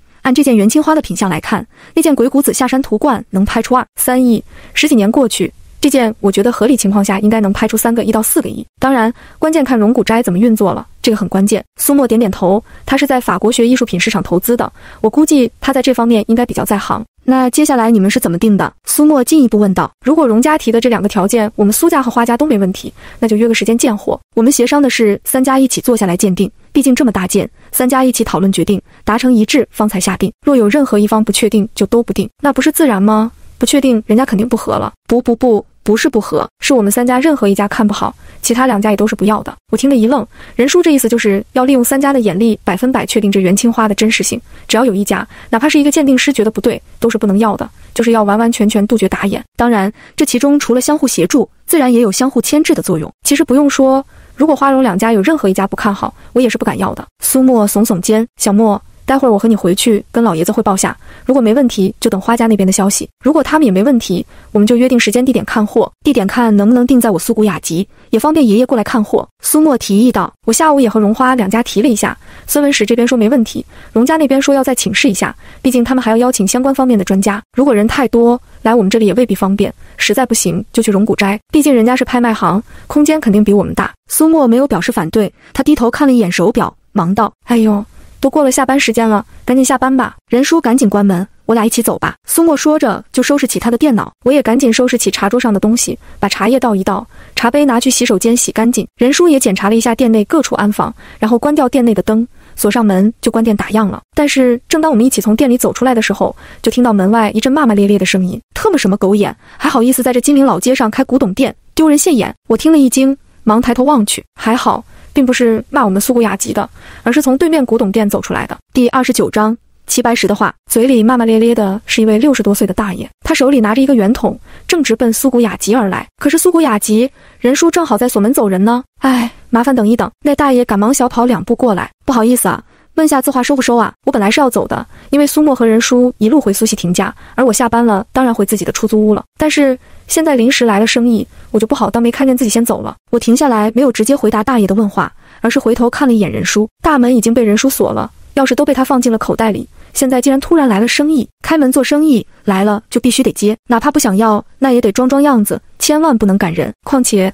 你也不知道人家会不会真带了好东西呢。不过从刚刚这大爷骂骂咧咧的话中可以听得出来，大概率不是什么好东西。任叔笑嘻嘻的点点头，老先生，您带了什么好东西？字画齐白石的。大爷一脸傲娇，你就说收不收吧。当然收了，只要东西真，那肯定收的。大爷也不废话，直接将手中的话筒递给了任叔。你看看这纸筒倒是挺精致，用褐色锦缎包着，就是不知道是做旧的缘故呢，还是真的是时间太久的缘故，这纸筒上的锦缎有点灰扑扑，两头边缘还有些磨得油腻发亮了。任叔接过话筒，直接拔开盖子，然后从里面抽出了一幅十分单薄的画。之所以用单薄来形容，是因为真的就是画没有装裱，仅仅是一张画心，一张宣纸而已。宣纸卷成了卷，任叔轻轻打开，3尺的标准宣纸，纸面微微发黄，有些地方都还出现了些许的霉点。画面上画的是虾、九只，看风格倒的确是齐白石的。不过藏古界里都知道，这字画里如果要排一个排行榜，数一数谁的字画赝品最多，那齐白石一定能上榜。尤其是齐白石的虾，齐白石的虾不但被仿制的多，而且还仿制的像，因为太多人学白石老人画虾了，画的像的也大有人在，所以藏古界尤其是古董行，碰到白石老人的虾，如果没有明确的出处，基本上是不收的。这幅画如果单从画面技法来看，的确画得不错，非常像，几乎就是了。但有一个非常大的破绽，画面上没有用印，仅仅是右上角写了一行字而已。鉴别字画真艳，除了从基本的技法方面找破绽，还有一个重要的地方就是印章。但是这幅画没有用印，无论是不是真迹，都是个问题。任叔，怎么样？苏沫在一旁等着任叔，忍不住催促了一下。任叔轻轻笑了一下，然后摇摇头：“老先生，我们店打烊了，您要不要去其他店看看吧？”任叔说着就要重新卷起画还给大爷，但是那大爷一听就急了：“什么意思？怎么你们这一条街的古董店都没长眼呢？这画难道是假的？连个价格也不讲，直接都不要？不行，你不要可以，好歹也得给我个说法吧。”任叔不禁被这大爷不讲道理的话给整得一时无语了。苏沫在一旁还等着任叔一起走呢，不禁看着大爷笑道：“老先生，古董买卖嘛，比不得其他东西，看不清的东西谁家也不敢买。既然这一条街的店都不敢买，那也很能说明问题了。”什么意思？大爷一听就更不乐意：“我这画可是我父亲亲自传下来的，是齐白石亲自画了送给他的。你看这画上写的字了吗？”那大爷说着将任叔手中的画拿了过来，重新展开，指着右上角的一行字：“恩公胡墨绘存于山道中，仓促之作，望亮丁巳年春齐白石。”这上面写得清清楚楚，当年齐白石在山道中路遇土匪，遇到我父亲，救了他一命。齐白石无以为报，就画了这幅画送给我父亲。这画我父亲一直保存着，我从小看到大，怎么可能有假呢？丁巳年就是1917年，这一年齐白石未避土匪之扰去了北京。对于齐白石，我很熟，其实对于所有的书画家我都熟，格外的熟，因为我可是专业学绘画的出生，所以这一行字似乎还是能找到出处的，而且还有些故事可讲。但是齐白石的生平并不难找到，网络上搜一下就有，所以别有用心者根据其生平杜撰这么一个故事也是极有可能的。见大爷这么较真，苏沫也不好说什么，直接说是假的赝品，